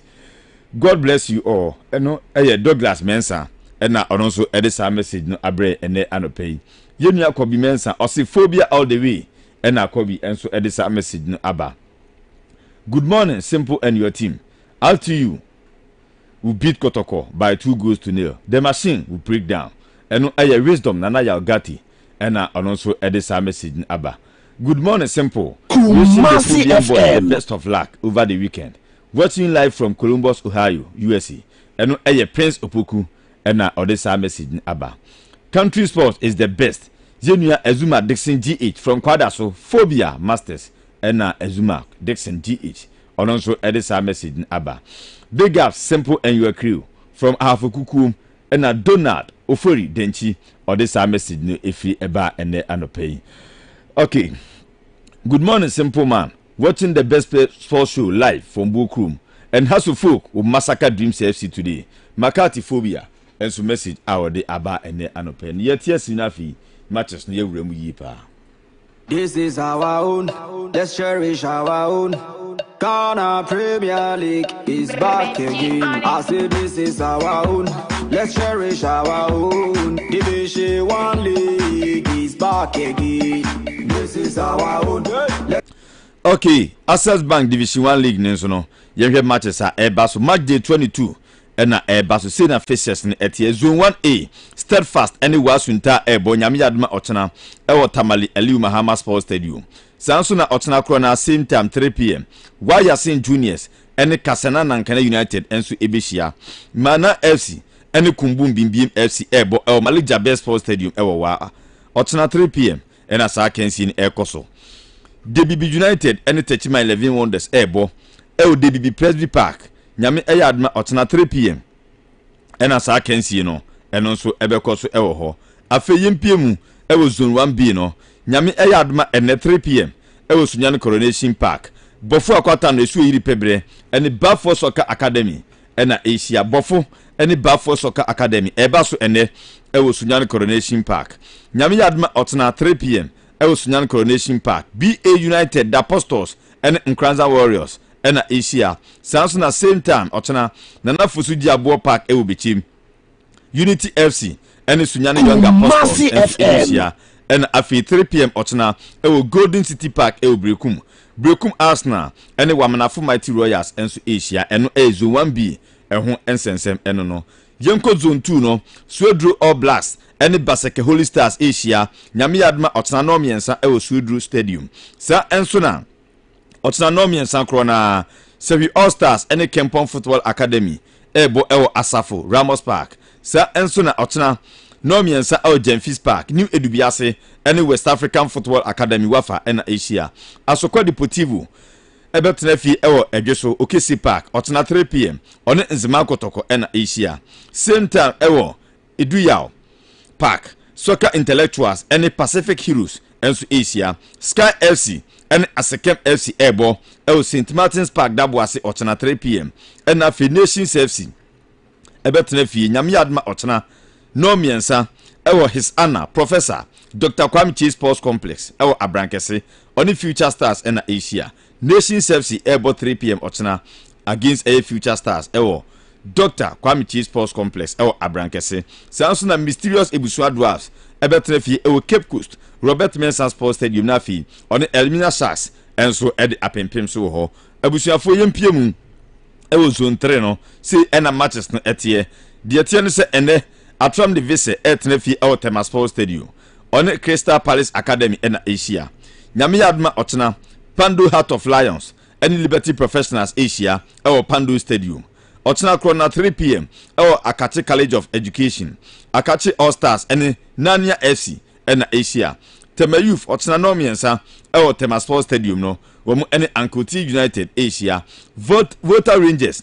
ebetnefi ewo Ho Sports Stadium Otana 3 p.m. na on Golden Cake FC enso edi abo anim Susubibi FC ebetnefi ewo Achim Otafu Rovers Park on Kofori Asempe ebo Otana 3 p.m. ena Nyame Ayadma Mondays no A5 Francis ebetnefi ewo Tema Sports Stadium na on Tudu Mighty Jets enso edi apempem so a eno so eye matches awodo a ekoso ewo Division 1 League num ene ede hunsem emetifo ewo dwumadi enso yewuram na afi matches no ya shase edi munkomo. This is our own. Let's cherish our own. Ghana Premier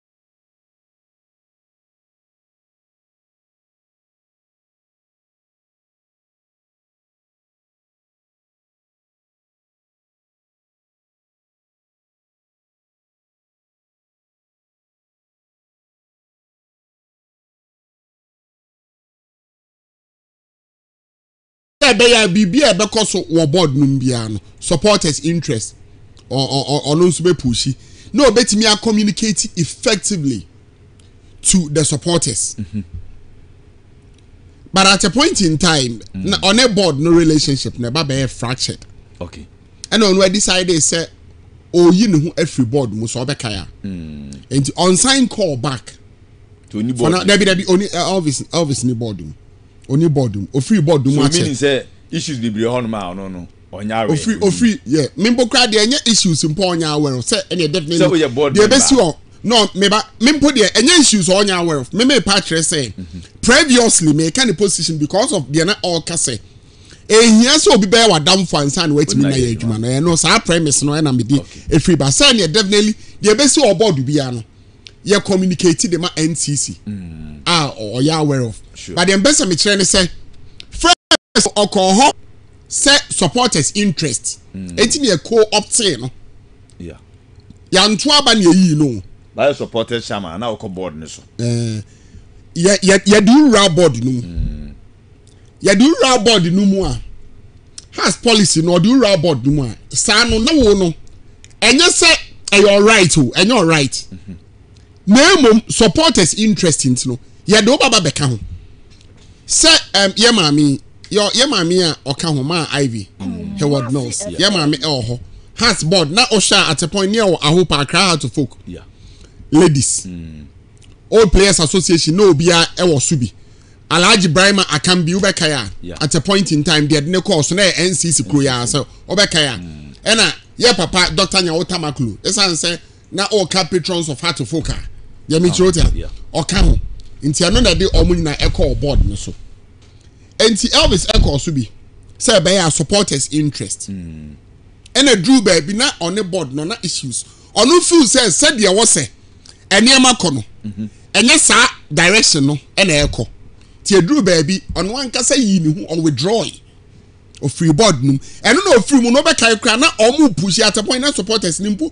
e push etu na de so so okay say issue no say of free board num no but he felt say niam bi o ho a said you no hu ne said you no te niam ase o no nim so say niam akon enye sa direction enti oni board ni so biom okay but the ACBN or ya aware but e be a danger e wom no ena about say e bia nka said the all board ni so supporters interest obetimi a push ni ema bi no and open the only disadvantage okay but what the mean say yes but beyond that Elvis actually dey say or a professional or you very matured yeah the entia make us any check nanse ya hu Accra to folk and any chemu baby any oni baby any go start so kai say 1-1 simple me check say ahomache be 3 kwa na officer do baby any dada 3 a.m. no drew that cry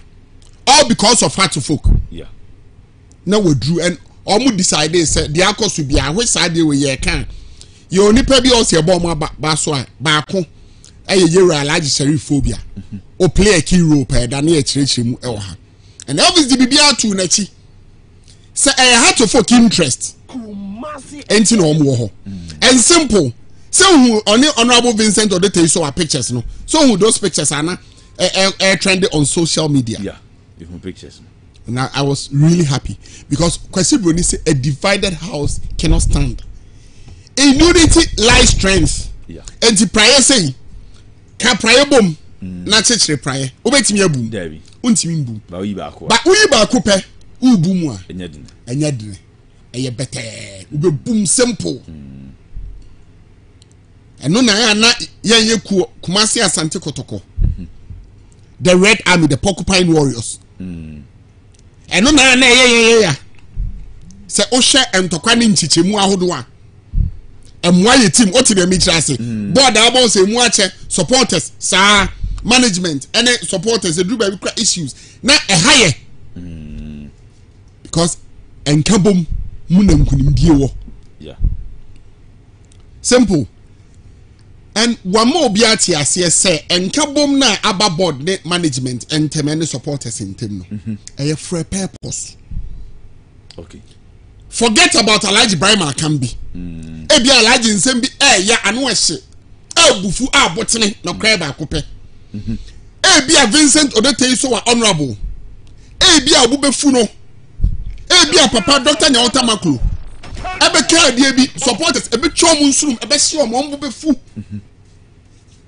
but ni nyina mu no omo nim se eku omo don ye ba kope supporters nim se omo dia ne heart of folk oni tim bia o ba bia utie it is a Dr. Nyawota Maklo ka kire se wuntimi a kokoti utim ana koko support ba bia abekwa waka ade mfiu ba panin kasasa sentina make on alaji akambia ya papa ade sa omo nsem omo ka omo nkasa yie which ye de amema omo ye mfa ncha omo ye de mema omo ba omo di ni nyina ato achi se mo tire me chance because alaji de ba o se meka na ada na koto company for de ba ye beka na alaji Ibrahim akam mo de ba ye sia ye kom ye nyekom ye beka na emu mom ni nyina ato omo achi e na omo se botai ne ba kope ye botai ne se e bejilik and minu nyina ni made ba ko about Accra Hearts of Folk abakosem anytime our results best start say eba anytime our supporters be decide say omo come hu obom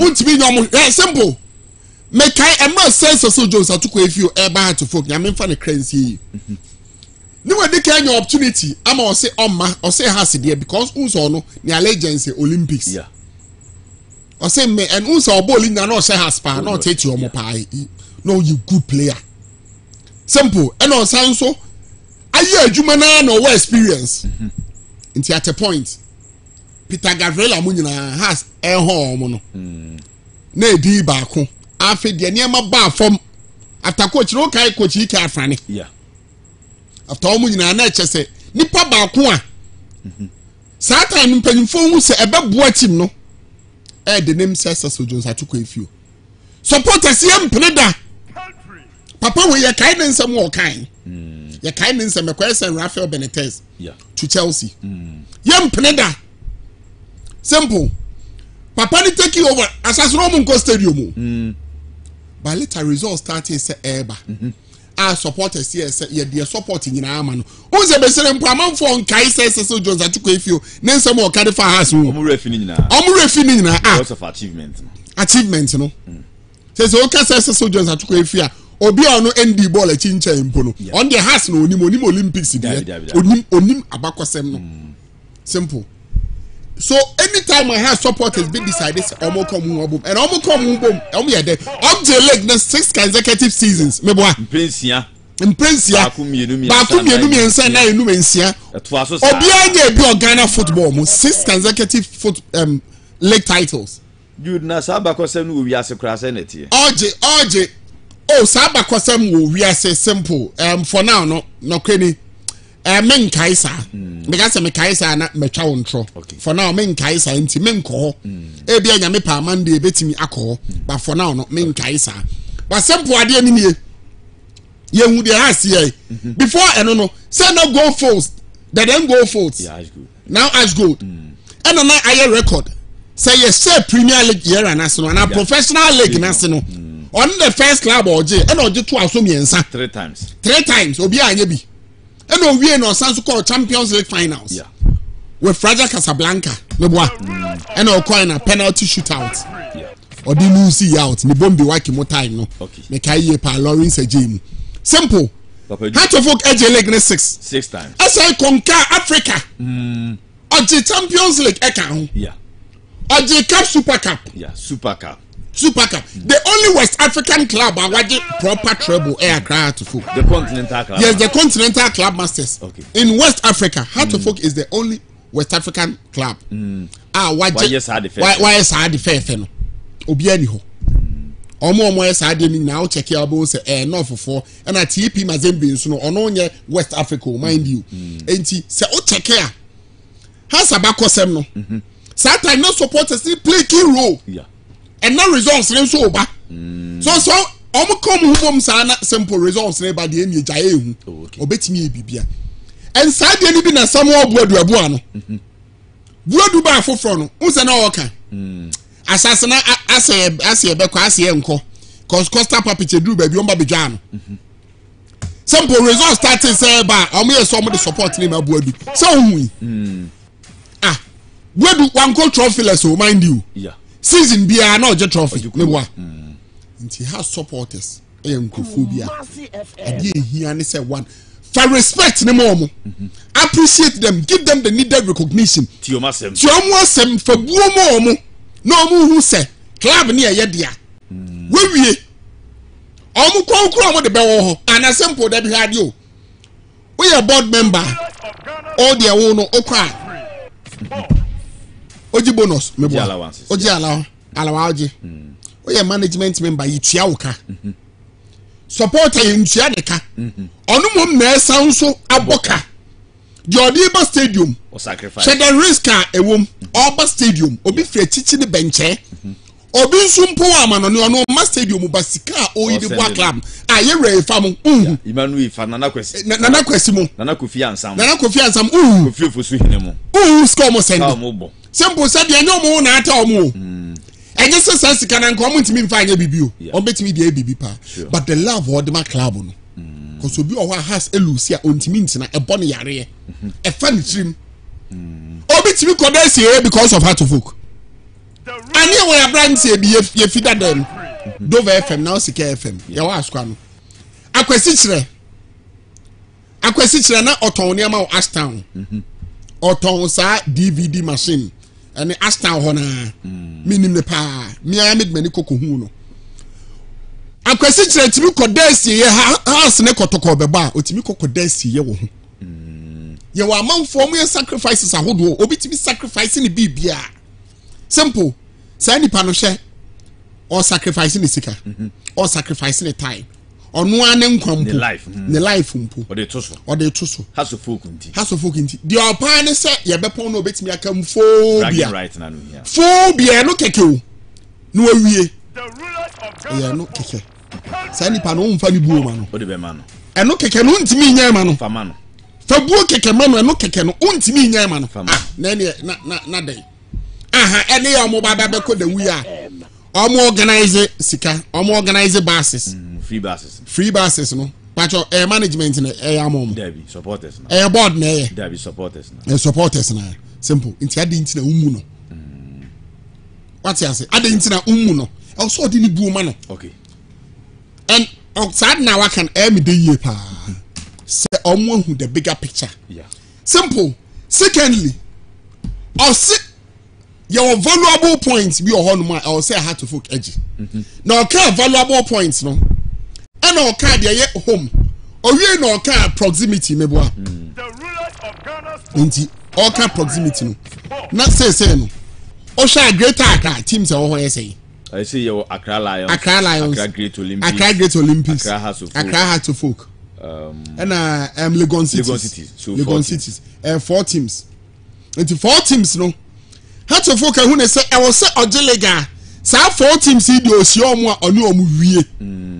Ti na no Legon Cities draw no kokko boy no. E ha omo ye pa so omo bufu ipa. E se omo papa e twa omo nsunu mu. Enti na me Heart of folk na ni abre a enei. Oni Accra Lions wa just 6 points in na 2 matches. I on na wa just 6 points in na dey go. Cause onim so o sa Ojelega dia. Eni o sa Oje sa maximum points no. Good. Simple. First, obi onim Heart of folk no. Sana na has ete. Oko United asase abane antijai. Onim say hono na Amankwa Amreku free ba has. Yeah, Amankwa Amreku. Yeah, Amankwa Amreku, the legend. Simple. Oko United ohun. Ani kotoko bo betimi ateti yesa na Oko United kra nya omo na. Oko kram say first track no kotoko. Yeah, first track no. Omo na ba be break yo. Mekai bisa say Oko ne ba be break ye fast track no. Na ye so obi a ho no. Em so Oko United ne the first club a obe break sa de no. Oko United be tete kotoko. O sia hasana hasahye no. Because o Eastern ha. En kan so ene hodie. Nkoko de so ani tua. Nti no wa 4 points no. O sia Gapo a be stubborn. Don botemu be don baby and the poma mo be don baby a. What you and the poma e dey da? Yeah, Martin dey ba. Ono na sa time kotoko ye gina so pa ye ba be gina so 2000 me kai say na one game na kotoko within 1 month me age 4 trophies. Me age JOT Ajman Cup. Uti, JOT Ajman, near Jacob. Only JOT Ajman. And your magic cap, Muka. Oh, simple. JOT Ajman, no, Papa Rollins, Nasi. No, on the cap. No, Nakotoko, I just saw cap. Yeah, Giano, make I say, Yane, hard to focus, a boy. And on a June 4th cap. Yes, I had to focus, AJ. Yaje Guinness Gala. Yaje 4 trophies within 1 month. And Yaje 4 trophies within 1 month before. Oh, Master Jawas Africa, you crew and you know, Jai, old treasure. We are diabolic power, Simon. We are diabolic. Simple. We are diabolic power. And then what kind of crew as a magic crew and night? Within 1 month, you have 4 trophies. I 4 trophies. Last one, and I mean, I make June 4 for the end. Okay. I Jane, and I make JOT Ajman Cup, and I make Guinness Gala. Na Kaba could be so. And I 4 trophies within 1 month. And him say team na ye nice so. And ye share season, I say simple. Ye share season, I say I am first game Baba Yara. Yet Yano not done but any pomai. Kufu Babet here, ya am a little brew, simple. To make I gapo apa. Ah, no Moscow. Na Ghana port of 14, no Moscapa. Na has eso mu ana o ma show mu has Efienya United Efienya Temaso no Efienya United on a Joe Family ho na ofie fe no Alpha and Omega 93 yeah under 17 World Cup. Ghana first game was against Japan. On they said the only goal and grand finale so na Ghana and Nigeria amunike mu on also Nigeria boy 2-1 on no pronounce na te kanumba akomae in the first game he scored and I am grand finale so he scored then he to be Alpha and Omega. Good. Simple said in city here. Simple. So ground your sure common mode. Simple. And you know now has a kisho says our part of the points ready. Oh yeah, they on befa. And almost found so the near so surprising. It says our clubs in Susia Kotoko no more soon at 80 year. At that time, your nemesis back was Gapo. Not Gapo high pa. I feel United not 80 Oko United cried your name Duchem. And a simple Oko United na time na Kotoko. Golden Bar the Razak time. I am fine first leg title after I go over a decade and I am 2003. Nana Bantima time. Now me one crying. Make I so Oko United. Any Asante Kotoko. Yen ye share first go that time na guy fair colored men can say free. Some Ado. Okay. Nice guy. Na of Liberty Professionals aba Kotoko. Na yene enkrofo ya kok Pando. Pando Heart of Lions Ashe and Isaac watching a penalty or boss say now say na Isaac watching magic. Yes, watching magic. Hey, Lions also produce players so Bob Ziumo. Sa time no mu jino man so. Simple. Papa Ju. And cry Kotoko be first goal mit stadium. Yes sir first goal we no. Ya to na corner buy. Corner ne buy na Olympic supporter what me China say say your boss I game you Pando de no. Ya nsa makumasi o. Na ye campaign one cry. Na ekoko train no Legon. Oponglo honum. Okay. Etu onu ma yehu ni say corner ne buy ya Gabriel Pokuare. And na set to say why mba ko no wa pin ball no. Wa pin ball na say. Ya. Esimio. Ball ni nam samado nan ho pe. Yeah, the 1-1. And on me I am saying because not your lead pack no. Okay. But in 2 matches now for your drop it Lions are saying. Not Okonso ni abo draw. Tina asa de na ya boy. Na has to folk 80 points. No, yes, no much asase abo. Yes, but na Kotoko has every league in hono. Na set teams ni sia Kotoko a. Mo provision. Mo why are there? Sabo pe na net. And team back one greater Accra oba ya on mum na oil stubborn dem has.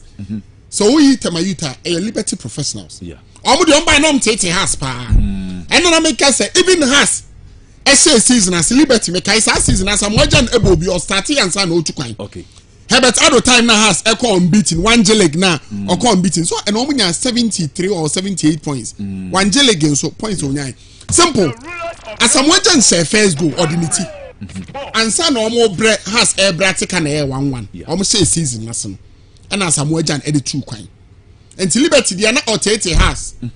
So na Alfred Nila bi near friend Kalusa. Yeah. No ni bobo pa later ba has. Or the ball I won't mean. Simple. Enti has enim or yes strategic.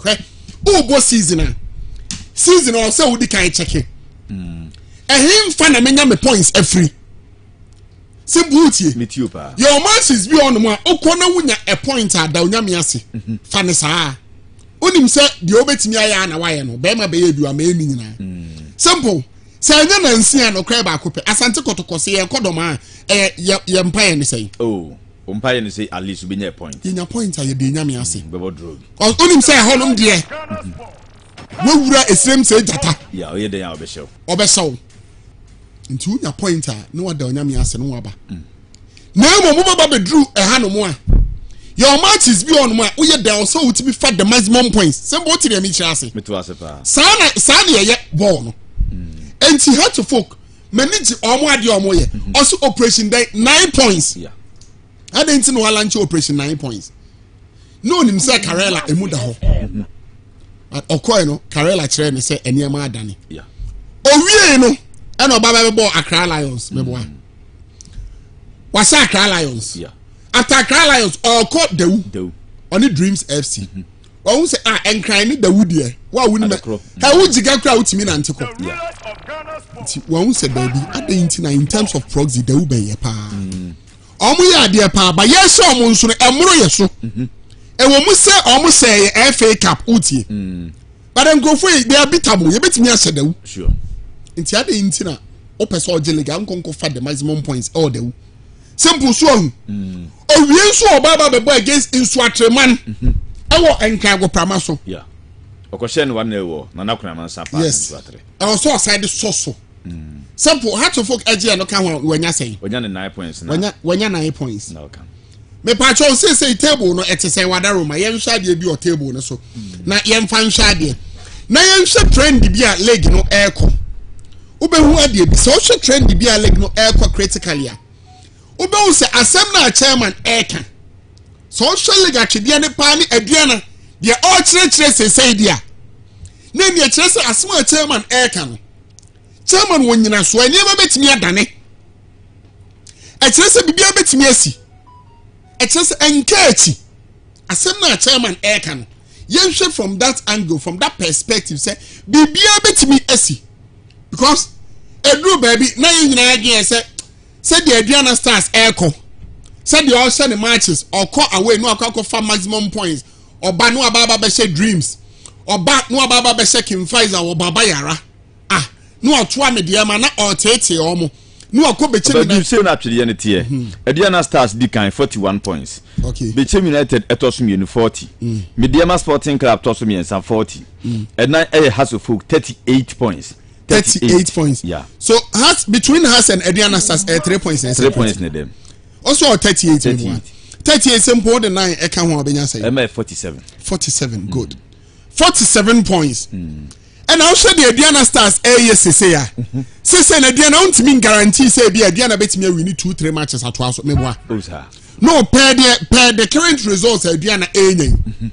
Say oba na obo draw. Yeah. Ya nhyena na obo draw. Sa kwan no wate asi so. Enti se has etimi to sa trend di operation ya walanchi a simple. Onya sa 9 points here. Trust you me, bibia betimi asi. Okay. Because asante kotokon so. Se no niema mfa. Sa 9 points no lanchi ye no. Emu 3 na be 38. Aka 6. Enti 38. Say aka 6. Enti oji a simple. Na oko 44 points. Yeah. Adriana Stars bibia timisi. Se me ye aduana kra free ama mani ni nyina akwa kotoko has Bechem so the you 40 points or the year ba bra no konie eno chere se leg no but konie only motivation be simple and how da bia oni mo mu aya no so usuru medium 40 points simple medium no so he no yeso no so ni biche obi anyi league ni bida obi any experience ya DJ league but medium simple mind you any abre a club out me this second utie or see there be Messi Sammy coach one pamone kra na se coach ne to okra no osan kwa fa a coach or class abado coach no NJ league da but Ghana how open one of the most experienced coaches are certainly David Duncan utie no kwa fa na baden e ka de chiro medium yes besi na almost omunye content with second no omudi no mpe said the asante kotoko ebolig no di second also onye ehwe no mediama nso se odi second onye ehwe simple nti den na kan de chiro A chance at Mediamano, Nebota Bakope, winning the league, Meboa. Yeah. And they have the resources, the financial wherewithal to win the league. And Mediaman see a team or Gia Simple, African Wabeko. We must begin to take them serious. Mediama, Asante Kotoko. Has engineers are clubs and more than even Ediana. Oh, okay. For now, has Eman Ajane. And come Mediama near Asante Kotoko more than Ediana. But Ediana also say or G League not really do a point cry you. Mijitum. A simple opportunity Ediana Enyan said you'll be a gap, no? Be 8 points. I feel what's in our son Yama, I don't know Yama Babedru stage, you know. I'm up no cranny. They say between Ediana, between and Mediama, just a point. 40-41.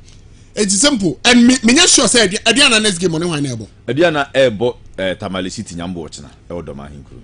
Or bought Tamale City, or Doma Hinkru. Even say game Nanyafo. Sir. No, Enyafo. Edding. Simple. We beat to miss us our game. South you are pick a point. Yeah. As I game the can count you the 3 points echo. And your hostile environment. And the course one can be a bit messy. Okay. Simple. Game way. I then the infant China. Okay. Enti has a folk as na na work. Has a folk. Etana so pick sa 6 points. Or try not or pick sa 6 points na simple. Or the hu agina ye pa. Or the hu agina ye. Say idea per the chairman air can idea. Or more him say idea or better bench. Uti or better baby kakra answer. But chairman said baby o kan ya me na no say. Chairman say one his royal highness boomfu ye according to information on the one. How the miss me doubt chairman kakra. Chairman say eye ni gie e ma aye 2 pa da gu ne ho. No many age. Tima okọ ekon. Afi no okọ akobo. Nyeso agbo awia wen ne wo 2 pa da gu ne ho. Afi no okọ akobo game no. Goalkeeper na ni age nti ahwie pa da gu ne trim. Be da kwa akogina pitch so. It's not just for fun. Na say chairman. Chairman say me dey any enti ase ebo abira. Simply. Chairman a good communicator. He's a smart gentleman. Be the chairman enya ni. Otie. There be chairman now was so damage control only choice. Say the ye Chairman go through with the amfa. Tio, say the ye Abrantian or say chairman na can be. Until before the game, now I was in an ecstatic mood. Club all yes, our story wolf ya. Sasem na chairman can say His Royal Highness Ibusan Penifona almost say just for fun. On say no na chairman I can. Of course, no na say if you in chantro. Enti yenim. Say the chairman say na chairman say papa bumfu ya ye den na papa ebusa mpanifo ne say omotena oma aye saade no oh yes e be story ne say mpanifo ne ka kire His Royal Highness say just for fun eno anso na chairman so confirm say ye ni die just for fun and ma aye simple say ade no obi anim say papa buafu ampa ye hu de akobia but enya de chairman so may expect say chairman buy no obeka ne sa simple ti de me chan na simple e wo kran kesa na obeka no or your NCC chairman. Matu was a bat. Chairman reason or my I want to make us simple and only the tia sister. Say, was rich for aye. Then the Niaji or dressing room. I feel no Quacobo Gino. Who call Edinasi or the Kairan neighbor difficult grounds. Sure. Even this season, Kran Utifio Akra. Karala Ebe Peke point or how few went to me and yes. I will quite Nasia when him say game the more than. What's your idea when you're into 2 powder and San Wako game? Oh. Simple son of penny. Simple to make us sit you. As I'm Nika. Sana was a chairman yen and why and the sa. Tenase because said chairman when you said ye aye. Ye no. The chairman bet me defense or bet me a file man and one file. The Nkrumah Bakoba do say an a chairman aye you know. Penifo bi na ma akwadane yes ade am. The point no. This is some penifo no. Asem na ba His Royal Highness Efra. Oma ni blame ni mo say ye na ye catch akwadane say onyesi. Dan say you better create bibi say just for fun and ma yi ko yes and the nipa bia dane ade no. Ofucha enye sa na ade te. Say ba say penifo say omo ya twom ho. Ama akwadane na ye nya problem. Say eye nu ntina ade bi ho a sem producer. Who wa adwene kakra. Simple ti. Eda no call a bit frey or can asem bi. Na sa asem no kind of can asem pa simple. Say Yama DDT senom. Uti. Penny na DDT amount. Senom because ye per results are. Penny na the amount you ube mumu no more. And I hold the best round. No, you'll never be on my simple tea. Also, my penny say in as much as I made to say a human ye. Mr. Mensumen Quahia, Uti. Mensume Jimmy carry on.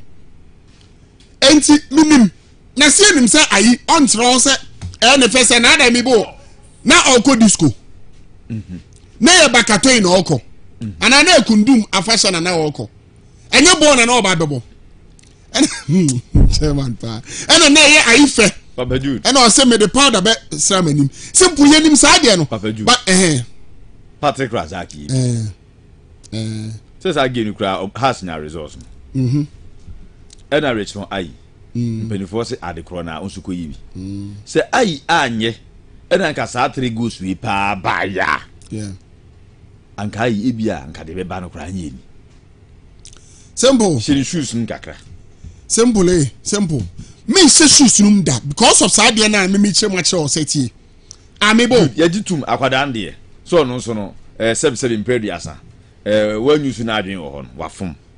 Yes, honum say the situation no. A simple me bo. Tina me me free say me bo. Etie wo fie anom no. Pokwa fie na ye leader uti. Na dia bi na me nsa amoa me a. Me say poku si say ntime ye. Ene sanki me ja adwuma no. There be you so agene. Me feel say dey we. Ebe ha me bra. Me so osi say ntime me ye. Me nye. Enti you so agene. A simple. Mebo, okay so on fa powder na mo wani mo anu ntia da ka se atwa contract. Mo mo ntwam we. Si ntwam. And yebo game ni wi a. De team mia ne dia no. Utie, ebe fra bisa wo say. Krache. Eye dan ne si. Obe kire mu akire papa. Utie, utie mu kire papa. On blame you da. Because that man is a professional. Some utie me kire say. Tell me bisa wo say, ade no ode ye nanim no. Ekukunya nsunsanso na we dia so a. So no nkwa na be sofa. And I buy a body. I know who dinner, yabo. Sadie went a be our contract be and cabet me and your baby because Sadie will bet me a codiet yaw.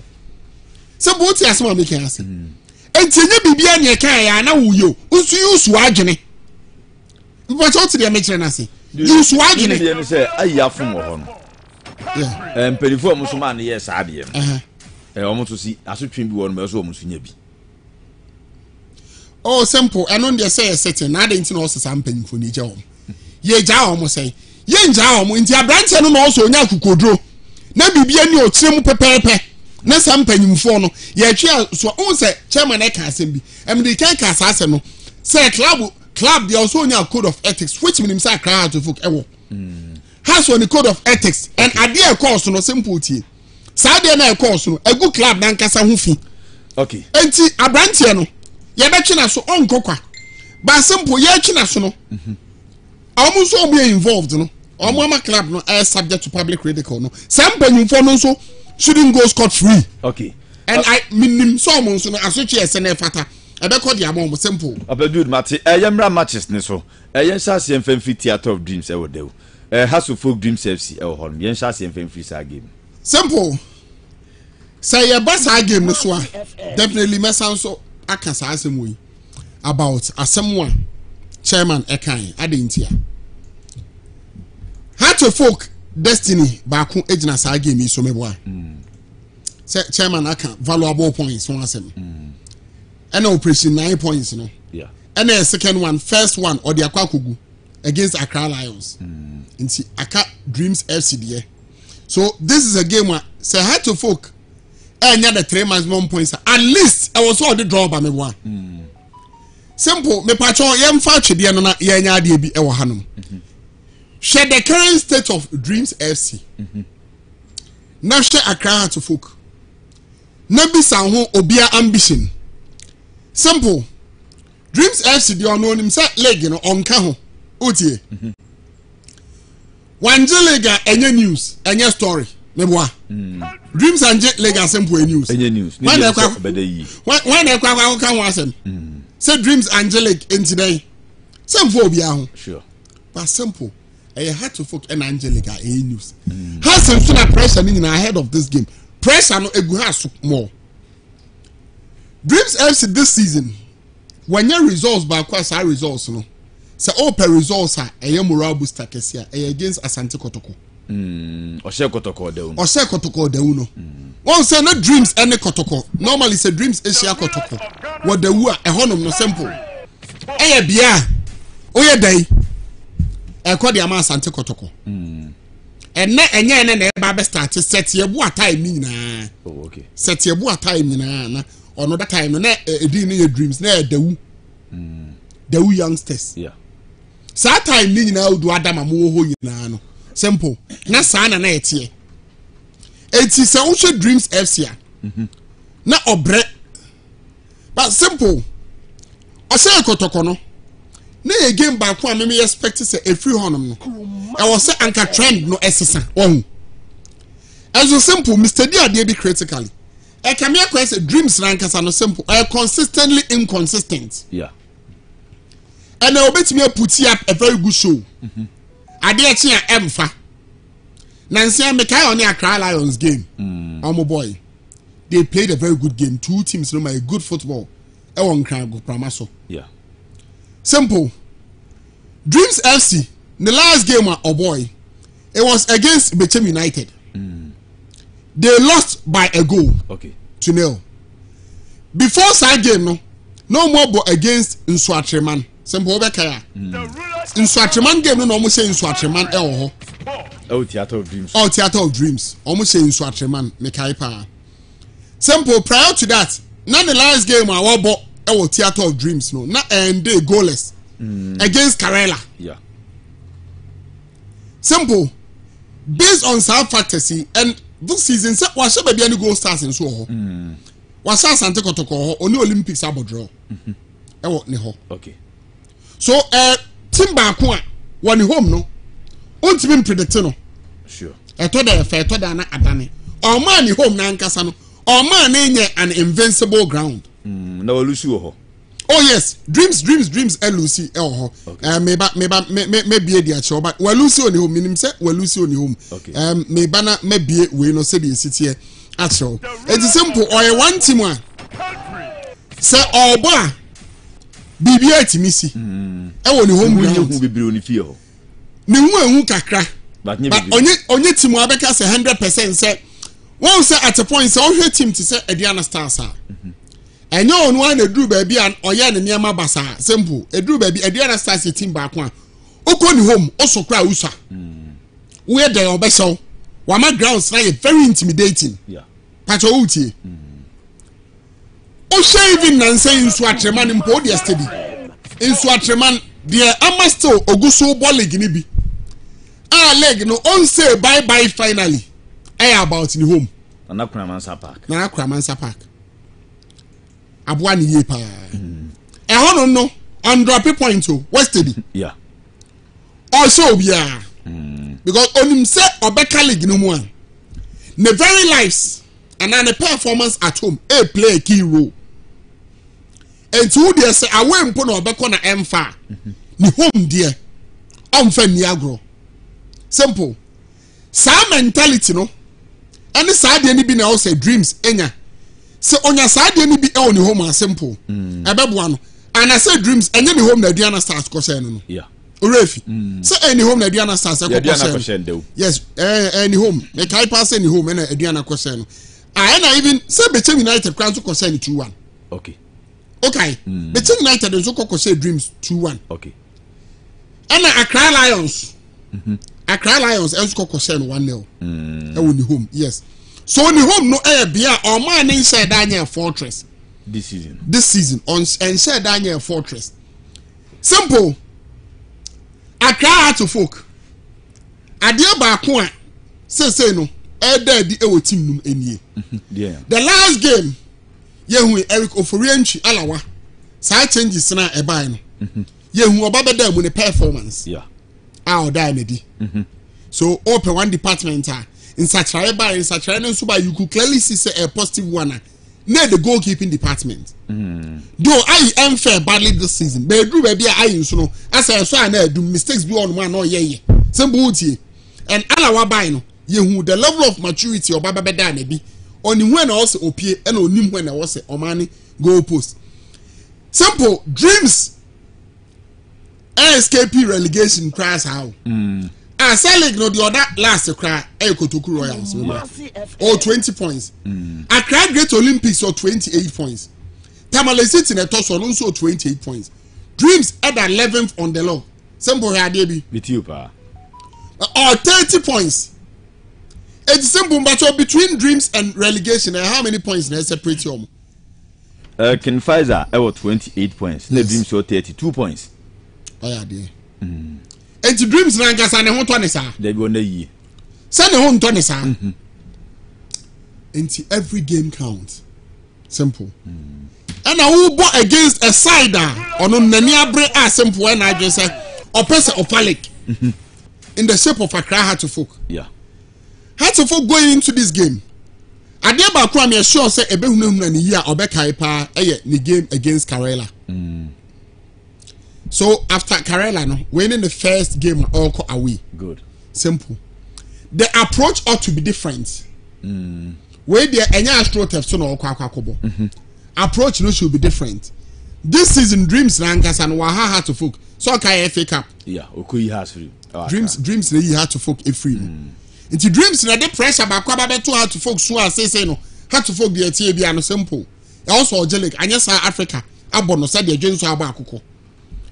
Say offer Dreams FC. Simple. Na u study ade be critically. They only be Dreams FC in terms of goals. Boatin Mensa. Ejenim Boatin Mensa. So what says 6 goals? Yeah. After Ejenim Boatin Mensa, Huzav Ali. Yeah, Huzav Ali. So I guy. Former buff player. Oh yeah, very good player. About dreams cry you. Oh yeah, sure. Said they know performing or buff no simple. No was through here pa no was through pa. Huzav Ali. But Oba no say normal players be home about premier no for fra simple. So pressure not to deliver. Good. Moreover, change of environment it more on way to me affect you almost maybe unsettled down. Simple. So almost attack no any that bad. But your uti. Yeah. Because Ajenim no simple Udiagra Obehow. Are a very good player. Their dreams I want me patch your heart of folk it will be in terms of a clinical finisher sir. A honor or show the chain has. Yeah.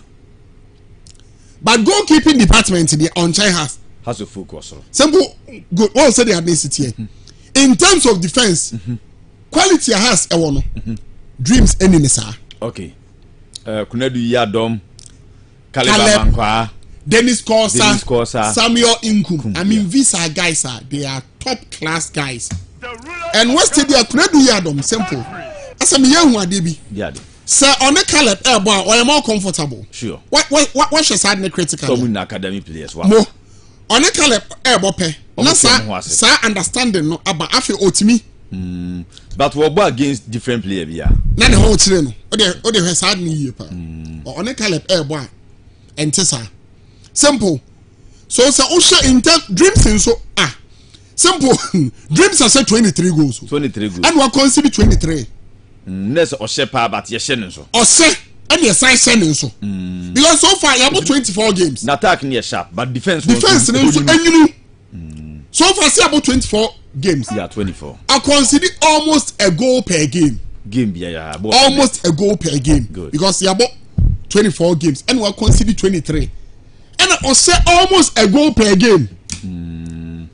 Simple. So I said here, sure. It's in a mindset.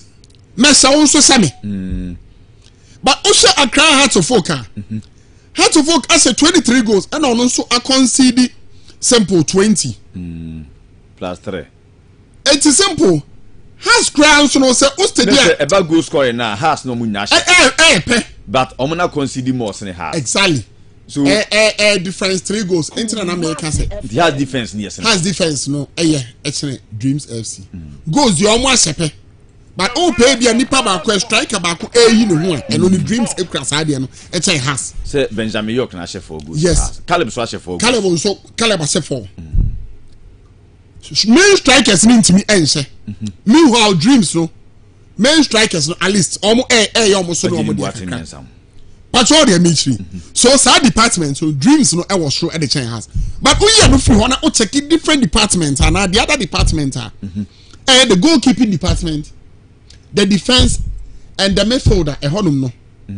Heart of folk was through. So you talk of 2 or 3 departments. Heart of folk ABT dreams or. Oh, okay. Simple. Say Obisami game we say let's go on say Linda on. After that goal or say it's Accra Lions. It's Accra Lions. So me say a boost in the confidence level more. Or by already you the quality or the least said about him the better. You or no tanga you do bet me you dada. But now he needed a goal. Now Asansu a pigeon more. Good. And no mass a vital goal. And also the winning 3 points for Accra Heart of Folk. Simple. This game, so Bisamia Mesco game no likely to end 1-0 2-1 for Heart of Folk. 1-0 2-1 for Heart of Folk. 1-0 2-1 for Heart of Folk. So only my predictions. Controversial due to Usubafo. Also in the 1st April 2023. Dreams FC against Heart of Folk. Belt Power Premier League match day 25. Theater of Dreams Ewodo. Yes. You likely say Heart of Folk because I could see Dreams FC 1-0 and I say 2-1. Likely to win 1-0 2-1 for. The has Anya deOkrabe saying. Has Anya de no should be a 1-1 draw. Because game no the game produce definitely go bebem and our goals bebem. Okay. Ebesi o share dreams mentality. Any has so say the has in the Okay. Simple. Game no sana me score no. Simple. Yemra Santi Kotoko out to you. What's na 6 p.m. Esrem say jata. Okay, the David Abagna sa na baba be okruma. Hey David Abagna. Asasem ko. Out you say ba no na me bisa o se Isaku ka eba utie. Manaf Umar Guma enso eba meboa. Amo assign wa abrante bi kranche. Oh, sa guy no. Oh, you good pa. I think the name is George. No, the name is George Winchi. Oh, sa guy no. Yes, or you good pa. What them say out you? Amo players no ABA Kumase boys who. Oh yeah. Amo no amo nimdi etua mu habia. Simple. Aya no na masa game we no. He. On paper Kotokotie. Aya. Huge favorite. Simple. Kotoko 1 also show ade bi mami hu. They are there. Kumasi Asante Kotoko Peleg Naji. And then the coach for Asante Kotoko, Abdullahi Ghazali Ekain.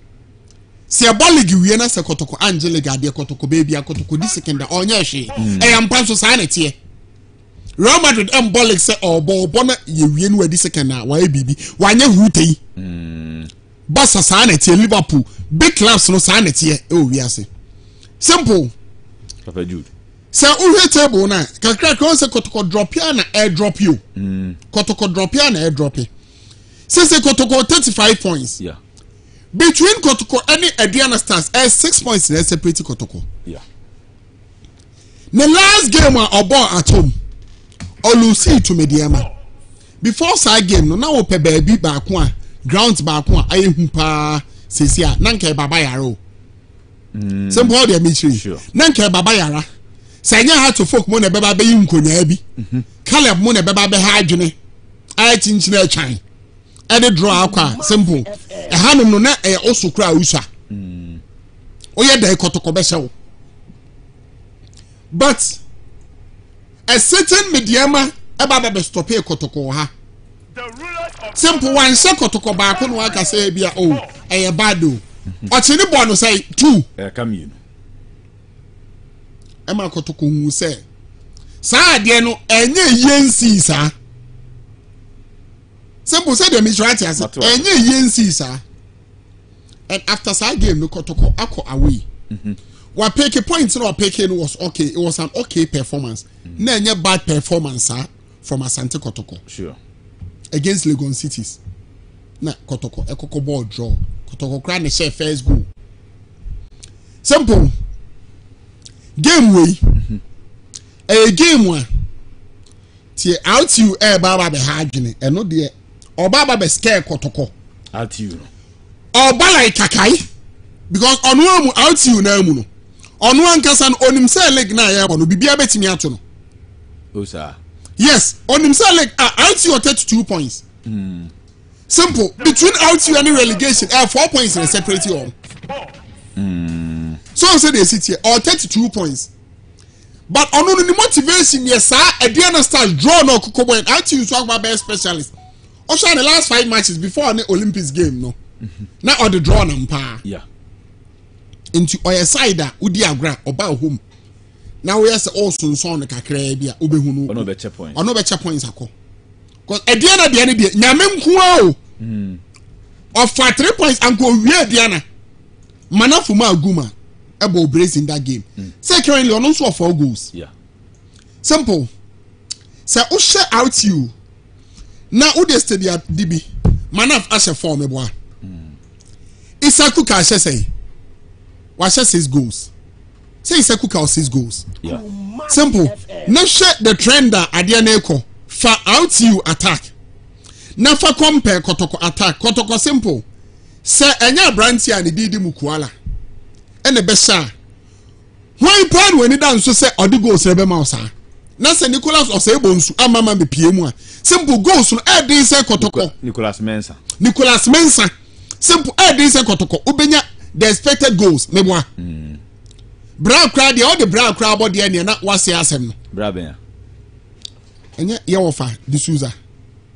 So now no you see work or perform it ba. Sabo na no ipem edema opponent no. And can say game yan heavy. Na Ojani every attack eba midfield. But checking the previous matches aba. Say game team say na improvement aba. Na improvement aba compared to previous games. Simply improvement na eba no repacho e go by. Omunya point. Simple. No credit say Abranten omwa kotoko no kre ba kope. D'Souza moa. Da bi anya de obebu akotoko. Omwa kotoko me ma dream de sana me hu no. Me hu bibia ye exceptional about him. Just say bia omo yes our graphics no sa graphics no na ye de ama no. Utie. Na ebe hu no obo tetefo no am say dangbeshi me boa. Ye just our graphics ni bi ma no. Ye no an em fam promoting sa. Ba go pramana also there. Sa de no. Omfa maye. Simple. Okay, you said so, Kuka was 7 goals. Yeah, currently we're moving about 7. Yeah, was 7 goals. And a Manaf for how many goals? Yeah, Manaf the name say 4 goals. Manaf here 4 goals. And Manaf a big game player, mind you. We're a big game player.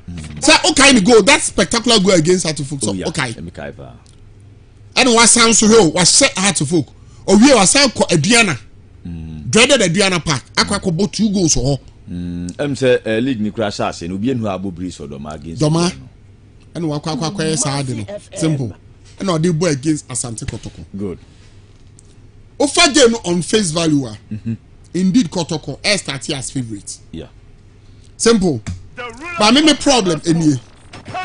The defense line of Asante Kotoko. Anyhow, Kotoko a best set pieces are. Yeah, they say Kotoko. As a team, no, but collectively as a team, defense, no. A problem. Yeah. And it is one area I will say Kotoko technical team must work to improve upon it. Oh, okay. Almost but defensively as a team. A hard journey. Simple game where Ubisamia game where may score 2-1-3-1 for Asante Kotoko. 2-1-3-1 for Asante. Kotoko be win the game. Yes. A game where Kotoko unsleepy. Simple. Obe win the game. No. And also out here simple. Out you of course minimum the threat, minimum the ometimi yeah. Minimum pa. But simple ade ba ko amahu Kotoko hu ni. Se Kotoko bo baba yara ohu. Na se o decide se or react ya se Kotoko. Na uhu reaction from Kotoko ana ehu. Yo dey bi o Kotoko timi bobo obi, bo na obebo no be ka se waje leg ni mpo awie. And simple opponent and we expect say Kotoko be send fofofo growth mission fofofo. So would you only Accra Lions? Now Accra Lions is so power. Yeah. Sometimes not the talk of town was Accra Lions. Maybe one. I'll be a name Accra Lions. Everybody stop it Kotoko. And I say at least a draw the Accra Lions. Ede beko. Now the form me a check out you baby bro. Maybe one. Patro Kotoko say. Or 74. Or 74. And only idea Kotoko 18 years set on a good day. What Babaya Sports Stadium. So okike ni unka clear dia simple and you odi agro be for you But you the mystery. So game way call 2-1-3-1 for out you. Hey, the baby 2-1-3-1 for Kotoko. Kotoko made the 3 points na man. Shout you. Shout you. More, even a draw. More. Okay. More. Of course, you know, ADEHYE Ghazali relationship. Only the coach of RTU. Any Bokrano RTU, baby, or cutting in the teeth. Some what the mission the coaching experience. Okay. An emotional game for him. But okay. The point is that Asante Kotoko will win this game. Some Mukwala best starting. Yeah. Mukwala. Eshego. Simple. Record my words. Abdumanaf Umaguma Onshigun. Record my words carefully. Mukwala will score a goal today. Okay. Manaf Manaf, me who a crystal ball. They mean when they say likely say out you Ebeshego likely. Likely pass out you bet me in your goal. Okay. But Mukwala will score. Trust you me. Okay, and at 3 p.m. or Accra Sports Stadium. Accra Lions Ken Pfizer. Ken Pfizer and Yenshua almost home. Kim Pfizer, sorry, a drew baby, or sorry, waka, simple. And now fake Kim Pfizer, pick vital points. Yeah. She said, Kim Pfizer, you know, simple. When him say, or twice, so Sanka, Simranka, Kim Pfizer, and Quebec to me like a top 3, top 4 teams, no. Oh, yeah. At the point of we need 3 or 4 matches consecutively, maybe. Oh, yeah, not Bibia Saba boom. Not Kim Pfizer, Asantia, actually. Accra Lions after hard to folk defeat no. So a home year power. A game I normal feel say almost prepare very well. Sure. And normally say at least or some communia a point. Simple. Kim Pfizer a team back one. Or no or the unexpected. And that we need say on 4 points no be for the amount. And that we expect is also 4 points no. No disappointing. Game way Accra Lions a favorite. My favorite. My favorite to win this game. But me any one say Kim Pfizer bet me a pick a point there ba. Okay say Kim Pfizer kwa aduana.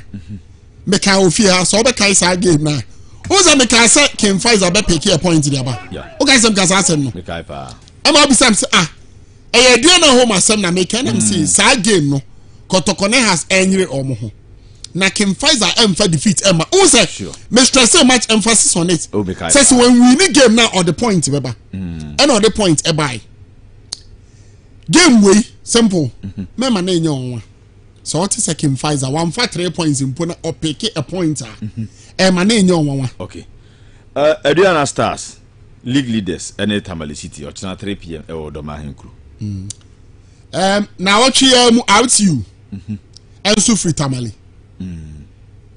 Abadoma abe 4 points and call the points yes and call the points cry na echo 2-2 and afofia ntoata ehunzem bibiri officiating and near my CC nyina yet simple and Tamale cities and so over out you say or serious say or jelig sorry Adriana Stars serious say or jeligidia simple this is a game also owini. Yeah. So aside now on that game way a draw crying unforgetting. But simple, yeah can say so a game one air force so. Tamale cities and so microphobia simple. Almost so I am say Bano more balignum no almost manco. Also mo calignum. And also mo say pay vital points from home. And no be no money out to you I am. And see almost survival in the league. And he has set game way at least obenya a point. Yeah, no simple. Let's score a win for Adriana Stars. Oh, okay. A win for Adriana. Win for Adriana. Yeah, a win for Adriana. Simple. Papa Jude. Say NCA be back Division 1 so now. Yeah. Yes. 3-4 minutes be or Division 1 and the network now. Swatreman bichim. Another game na fi Emre Division 1 also. Where they say eh nuanom ntokwa. When you are In Swatreman be Chem United. Say eh nuanom. Sir. Dabio. Say the team we were half na we were bun. First in the na na bun ni half. And so football would still eh nuanom. Simple who tell you me pa. Simple be Chem United and in Swatreman and in Swatreman be Chem. So again no let's score game no draw. And a slim win for Inswatreman. Either a draw or a slender win for Inswatreman. Inswatreman or banana butter and say it was a Ojelic and answer Oje FA Cup Eco Africa. And I still say or the FA Cup. Yeah. But leg, you know, and I name him where they diamano. And I say cried they also the kind of when they say unforgetting about winning league. Name them say Bay or Becca League room also again first. Oh, okay.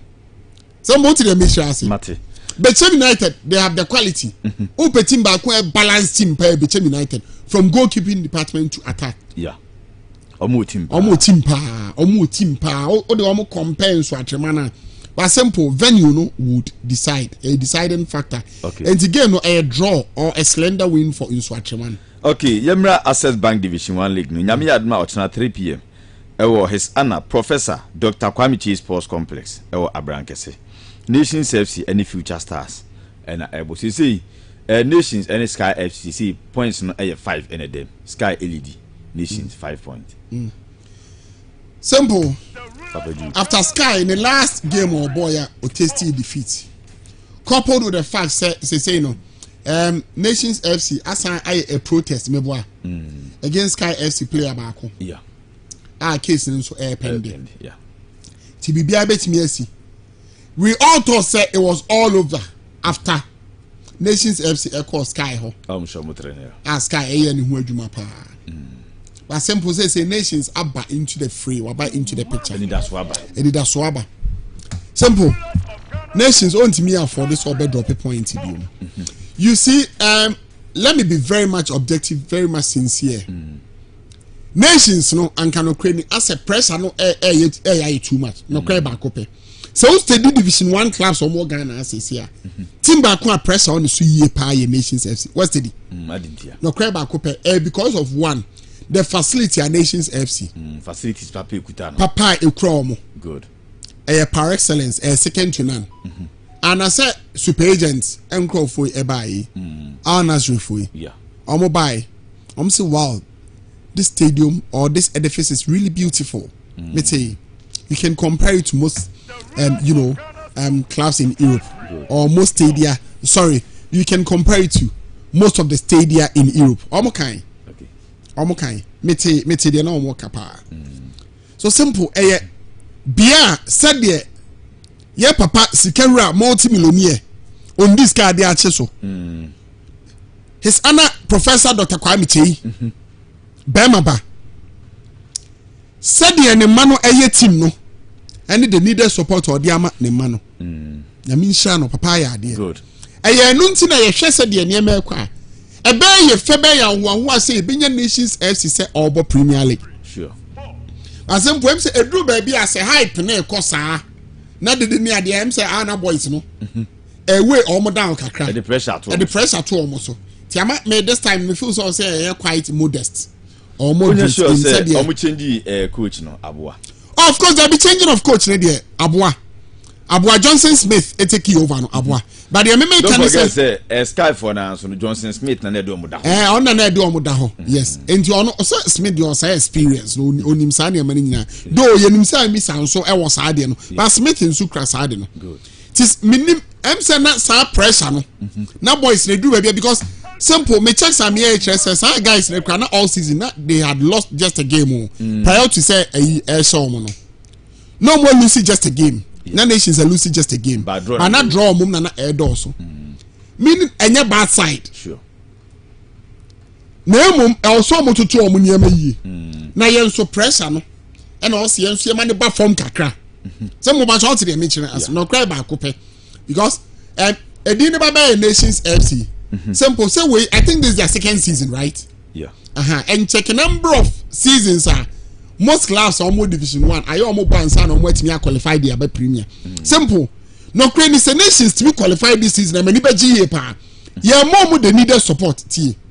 But me for pressure be brain so to almost so. But what the meeting as say can very fair, very objective, very realistic. And me more pressure be brain. Who much is given obviously much is expected because of the huge investments at Aircom no. But anka under normal circumstances. Now, check it. Clubs almost free Division 1. Ebebo Premier. The number of years I do one I take you and son on what me a qualifier. anga me feel say omo ye omo so ne omo de the old candy em say wa odi nka kra chirichiri because we e bia sa clubs na ye kana e bia sikasem mo stadium papa say omunya bi ba hanum de motivation e wo ho and I say nations or motivation chai Premier League teams be anu say ya park ni so a picking cran na ya kan sika busem en fa na binya no salary sa mo je no premier players ndodo na enya yes it was our motivation we na dia dey be ntino na say man so many years and san about yes open results ntino we ni bi and oye ni bibia ye open tentem so simple it is true but yen so yenya botre kakra no kra ba ko pe me ma dwum de open tentem so sa na o say jaso but yen so fa press and to team ne so papa dude me open ni bibia tentem ti no and was spending simple team I mean try dey bi any a mistake aye me support me 100 support here for Nations FC me kasa as a journalist patriotic asma me kan ye mistake aye ni there is one thing odisika area de mu pa utie o pompi sika de area de mu pa and another thing unya the needed materials the right materials utie I did the expected results ebebro within that short period patro utie embese me chiase okay eti sika rating numpa e good and facility a wo ho no enye facility ketwa ananie ma wo ho no enye ho na say no e ma kra smart say e ma is it under 20 and say kra ma say yeah omo competition be ba so masa eti bibia koso bia akono efe utie okay but me make us a pressure no e na do ba bia yen so as media no yenya butre kakra yen so ebo kakra we will push them ye motivate you omo yes so omo nkran yes guys nkran say yo gidi o betimi aye ye motivate you omo utie omo nyi ehu bia mfiri omo mu simple utie omo nyi ehu bia mfiri omo na yem so emu omo encourage omo ne emum the right frame of mind so they me try to say may I trust Nations minim say they will win tomorrow okay ochina Nations ain't disappointing omo be win ochina mate me da say controversial senior most Jude Osuba for Enwaten Kano ye de dia kan ebe ma afrefo na embum no programs bo ame special happy birthday eko ede ama yenua ba akua sechiwa aha owo kumase heya kwada so agrek ena akua ewo akua sechiwa yes akua sechiwa ene eye ni birthday akua na me ede afeba akua sechiwa happy birthday to you yeah age gracefully the ade wa kuma so bia no nyame mmoa na emramu good na the mbokra no the otamfo bonsam asese eye bibibo no bia ye mpai bo no se enkwa akirikiri emfama na simple Mamenchia me director also Owusu Boateng or the US of A. Owusu Boateng, the US of A, New Jersey. The director Owusu Boateng, the US of A, New Jersey. On fire show no Niagro.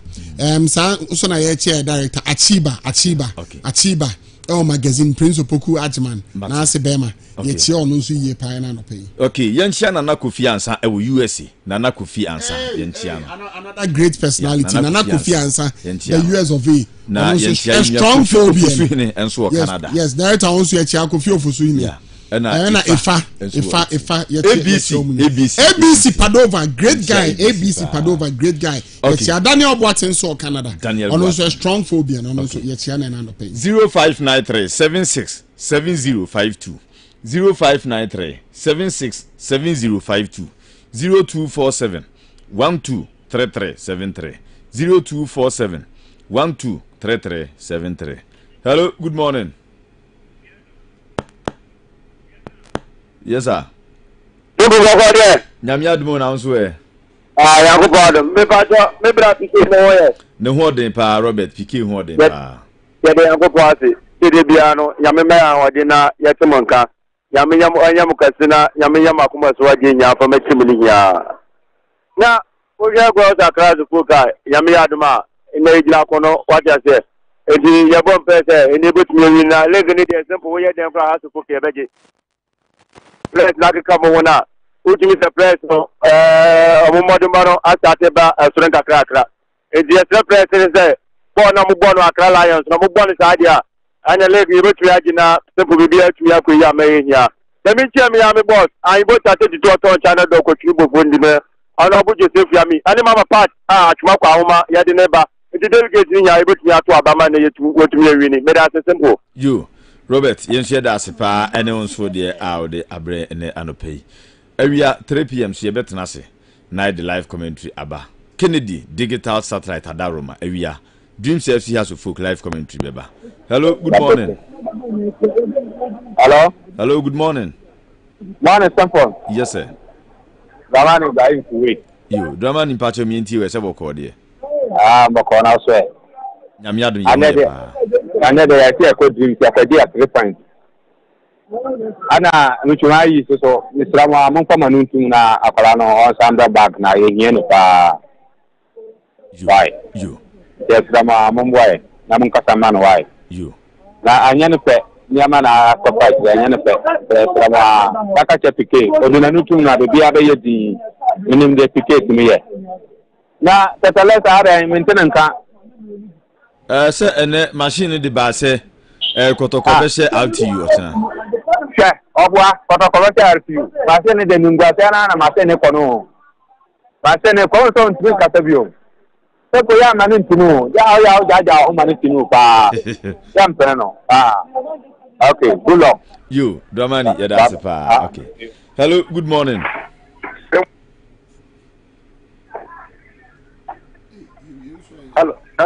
hello good morning hello Simple yes sir Rockstar Patata Market you Rockstar boko there na adum na so e nyame adum ye ho ye pa Rockstar we the one telephobia and e dina ko no so tia se ene do selfie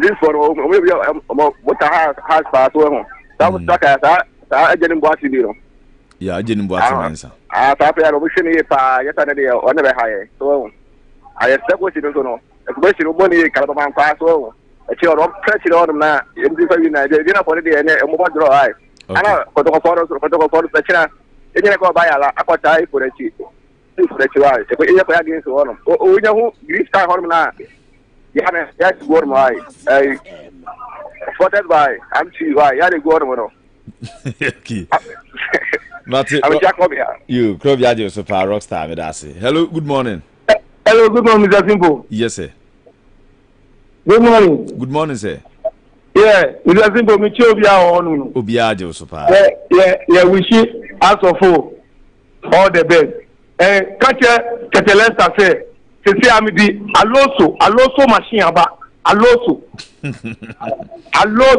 e di aloso machine aba aloso machine mi be brewe wo station onum be bia ye di be kanta ketelesta okay be bia di be kanta ketelesta mi chi obia you obia de so far ye da se ene onso dia o de abre ene anope 0593 767052 and 0247 123373. Hello, good morning.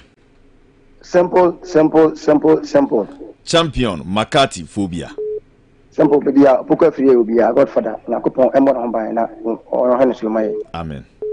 Now, Yamisha was my bag, sposa, and moving. Yes.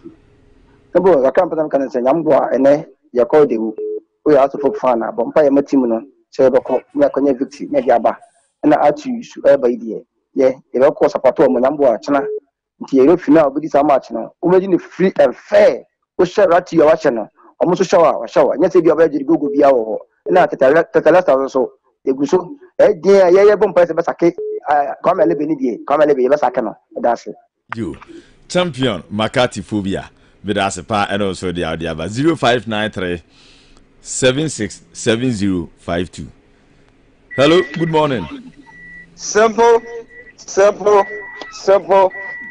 man. Rigogo. Godfather Bokode. Thank you. Simple, what is my adao? Miss Yadafa. Yes, I could brutal. Because I say, sober, I'm a cum, and in Patem, one fancy town, may review to Honomo, Maza. A man in yo, a simple bassy, simple never. When you do, Rigogo. Simple. Emma can send me breed. Now the man can say, I said, so share Kotokwa. So say, you bet me, I can say, so I Kotokwa, Lea. na ase de to first no a me fa kwa tiri kura no me de ko elbe kwen ne na hwebi amo embapa amo a otumi sanya tiri kura so we sa ball na omo ball se me ko he oduro me ko he be kwen na ene yehu ne sa na so de ya yentimi nya itimi no to enko fa tefu nyi itimi na meboa I was saying support more than a support team because I say and I so this is no I say I know I my sign instead of Nuku and I say I have not to come team no I dey say support your corner the any ya benya biaka nti so support and say ka se bia and the person sentiment me stadium and I see you I say me stadium now team na won say na say ya then adebaju any okoma weekends enti no ya dey enim say the titi bia ko ne ko support team no and then society and as nyame armotna ya dem to level ma hu say kotoko no and ne bad sa na mom and na be brother san e dey bi nti ameda as me nyame nyakopon yagba rigogo nyame nka ho pa. Hello, good morning. Good morning, Sambo. Yes sir. Now what say? Nyame admo na so e. Nyame admo mo ya pa. Yami sure na insira ebinka ejane na odi oba sa so. Yo, me da se pa. Me ka wasem pa. Yo, me da se. DJ Abbas amangwa sebuja Havana South East. Okay, DJ Abbas. Ligi dia mo pa mo ye den ni betini ye pa mo chu ni betini ye pa half yeje. Ligi ni half yeje. Okay. Amin fa sedaka sia ni Njama Mandamani Mahama 2025. The president ba kwa enya no takope no. Ida wase. Okay, DJ Abbas yes that's pa. Hello, good morning. Simple. Nice guy, Samuel Sterling, aka One Blue. Simple, we are calling. One Blue, nyame admo na so e. Na admo ho e. Na Jude Usuba for. Controversial Jude Usuba for. Controversial Jude, me feeling the brutal. Ono so ya da pa. Mr. President o she pa. Please do. Ya onye fa kwati poko no na enye papa. Pasa obekọ court o ki kan se mi sa obefra court. One, I'm in Wycliffe GH, our parliament. Let me tell parliament boys in Nina. Let me tell ES Okreku on a product example. Achi, so share Juma or more ya Masa Tempo. Obi Katewo, Mubo, Juma, Papa. Yet your Munina Sebo, Namia Duma. Never say die until the bones are rotten. The continental to have my phobia and more day. I'm not my China. Sorry, and then the dreams of sea. The best.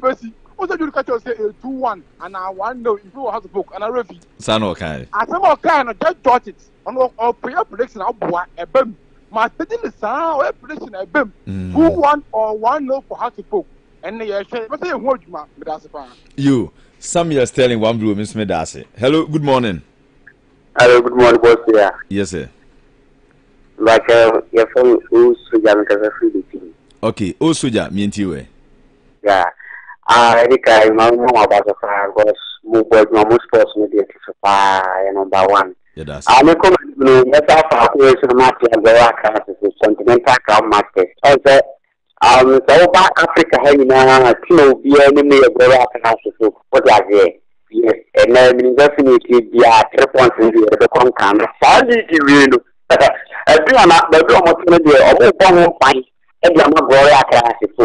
Get one more with my TV apart from Gloria Classical, the Continental Club Master never say that until they lose our team. The thing is, they're everyone's good with your not 3 points on it. Inshallah, not Gloria Classical. We actually have here at the Conca, middle of the Summer. You, Miss Medasa, Osuja.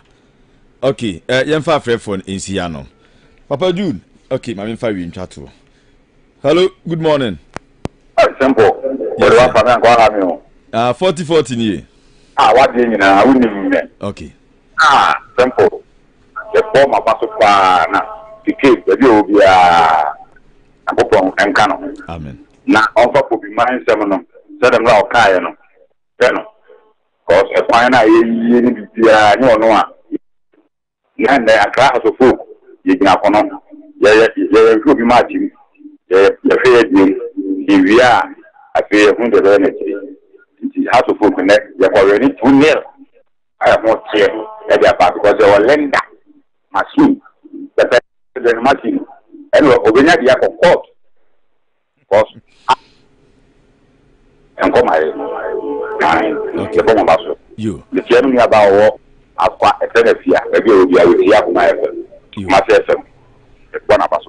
Okay. 40 that's a pie and 5 inch out way. Hello, good morning. Good morning, Superman County. Hey, good morning, Queen. Yes, sir. You came in TV. Okay.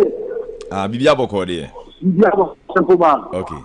But the lesser machine, you're saying, the so far become what it will be. You came out to a scammer, you can't watch him. President, you can't see me see the Befro Court. God. Now, more the team probably. Okay. The team of the lesser man. Yami Buene, your Kono. We have here and Captain Martin that was this season. You know, about the two matches on the boat to draw. Chicken one enemy, the team, MTN Cup, the team. May catch one say, so I am cool, no matter the beach here, and next, the very battle.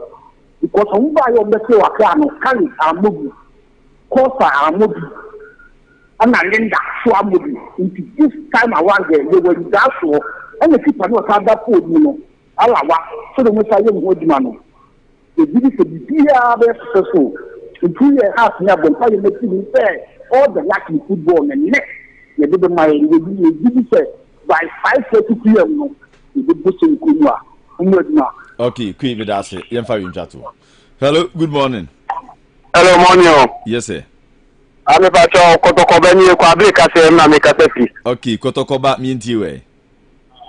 Nebato, I do my Kotokoya, you did not know yet, but that's the Kotoko supporters for you. I will be there when I know the young pampa Timinechi. So, Nakoya, Anna Dia Niger, Eba. And about Bakunso and Chidam for into Munia Timun and the Tossos and the house of one, you have to some more Casasa and the Timun say. Then a little castle said Timun, you know, my Jinko. Information to do, you know, Catro. You know, Petan Sacre. Sana, the Mochi and Aswa Catro and here, Uncle Chifu, Mufan Copa. High car bag you Kotokoba that's a pie, their fair phone be CM Naso, my Vida, Eddie Pejumedi Babetwaso. Controversial judo Subafo. You're sorry, I quay. Oh, sure. Obapa, Mrs. Blessing Ade. Yeah. Ye, and then Deno, Atum Pemabusia, and ye free her, ye Kobe quite run about, we a Bay Magazine Clinic, a Honomana, a year, Yadi Francis Ade, operations manager for Bichim United. No Kenny and a Dafum. Okay. Inti Mr. Mumi and Nkungu Siemu. Oh, be quite run about a Bay Magazine Clinic, a Honum and a Yeno, a Koso, na Nkungu Jam, Yadi Emra, or Pepe Bia Diama, Niri, and I who can Mrs. Blessing Ade. Samri, Ohiani Papa, Yura Francis Ade, Ohiani Papa. To Mr. Mumi and Kambum, the Nkungu Boa Union. Ye kwenso de you ya sanogun so ni papa de ba so yes sure ye be kwa no so ye be ko sembo ye kwenso de Honorable Fred Opoku of the US of A. Okay. North America nyina onim so ne NDC chairman. Oh okay. Or ye big man pa director papa ba ko Honorable Fred Opoku me tie ne nka che menim se nche ye bedi nkomo director ye chia o ene anope Honorable Fred Opoku the US of A. North America ho ene owo ye chia no sembo sanso ena ya nkase nipa Achiba, yes. Yachiano. Okay. Until once again, Honorable Fred Opoku, the US of A. Okay. North America, NDC chairman, Yachiao. Okay. But that's a controversial Jude Osuba for an outing. Joe Boy or Chicago. Okay. Joe Boy Chicago. Joe Boy. Yachia Joe Boy or Chicago. And sweet Madam Vida. Oh, me, Obapa. Okampajumedino. The sweet mother, my Vida. That's it. Controversial.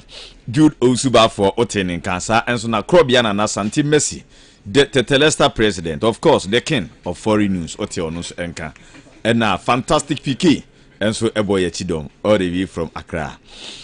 Yada production team no ase, Jalen Asaribidiakon, Opoku Luis, sounds na yem programs manager Marcus, Samson, DJ Kelly, and Afi Osekofi. Chief executive producer of the show. Samson a super agent manager Mr. Edmond Opoku FEA. Manager Edi, the king of African football. And so Yenchian Ene Anope. midin ede Emmanuel Owusu Ansa simple man yes sorry so ama ma vida ede okwanpa dwumadi atoa so nyame yadoma awia ye betena se live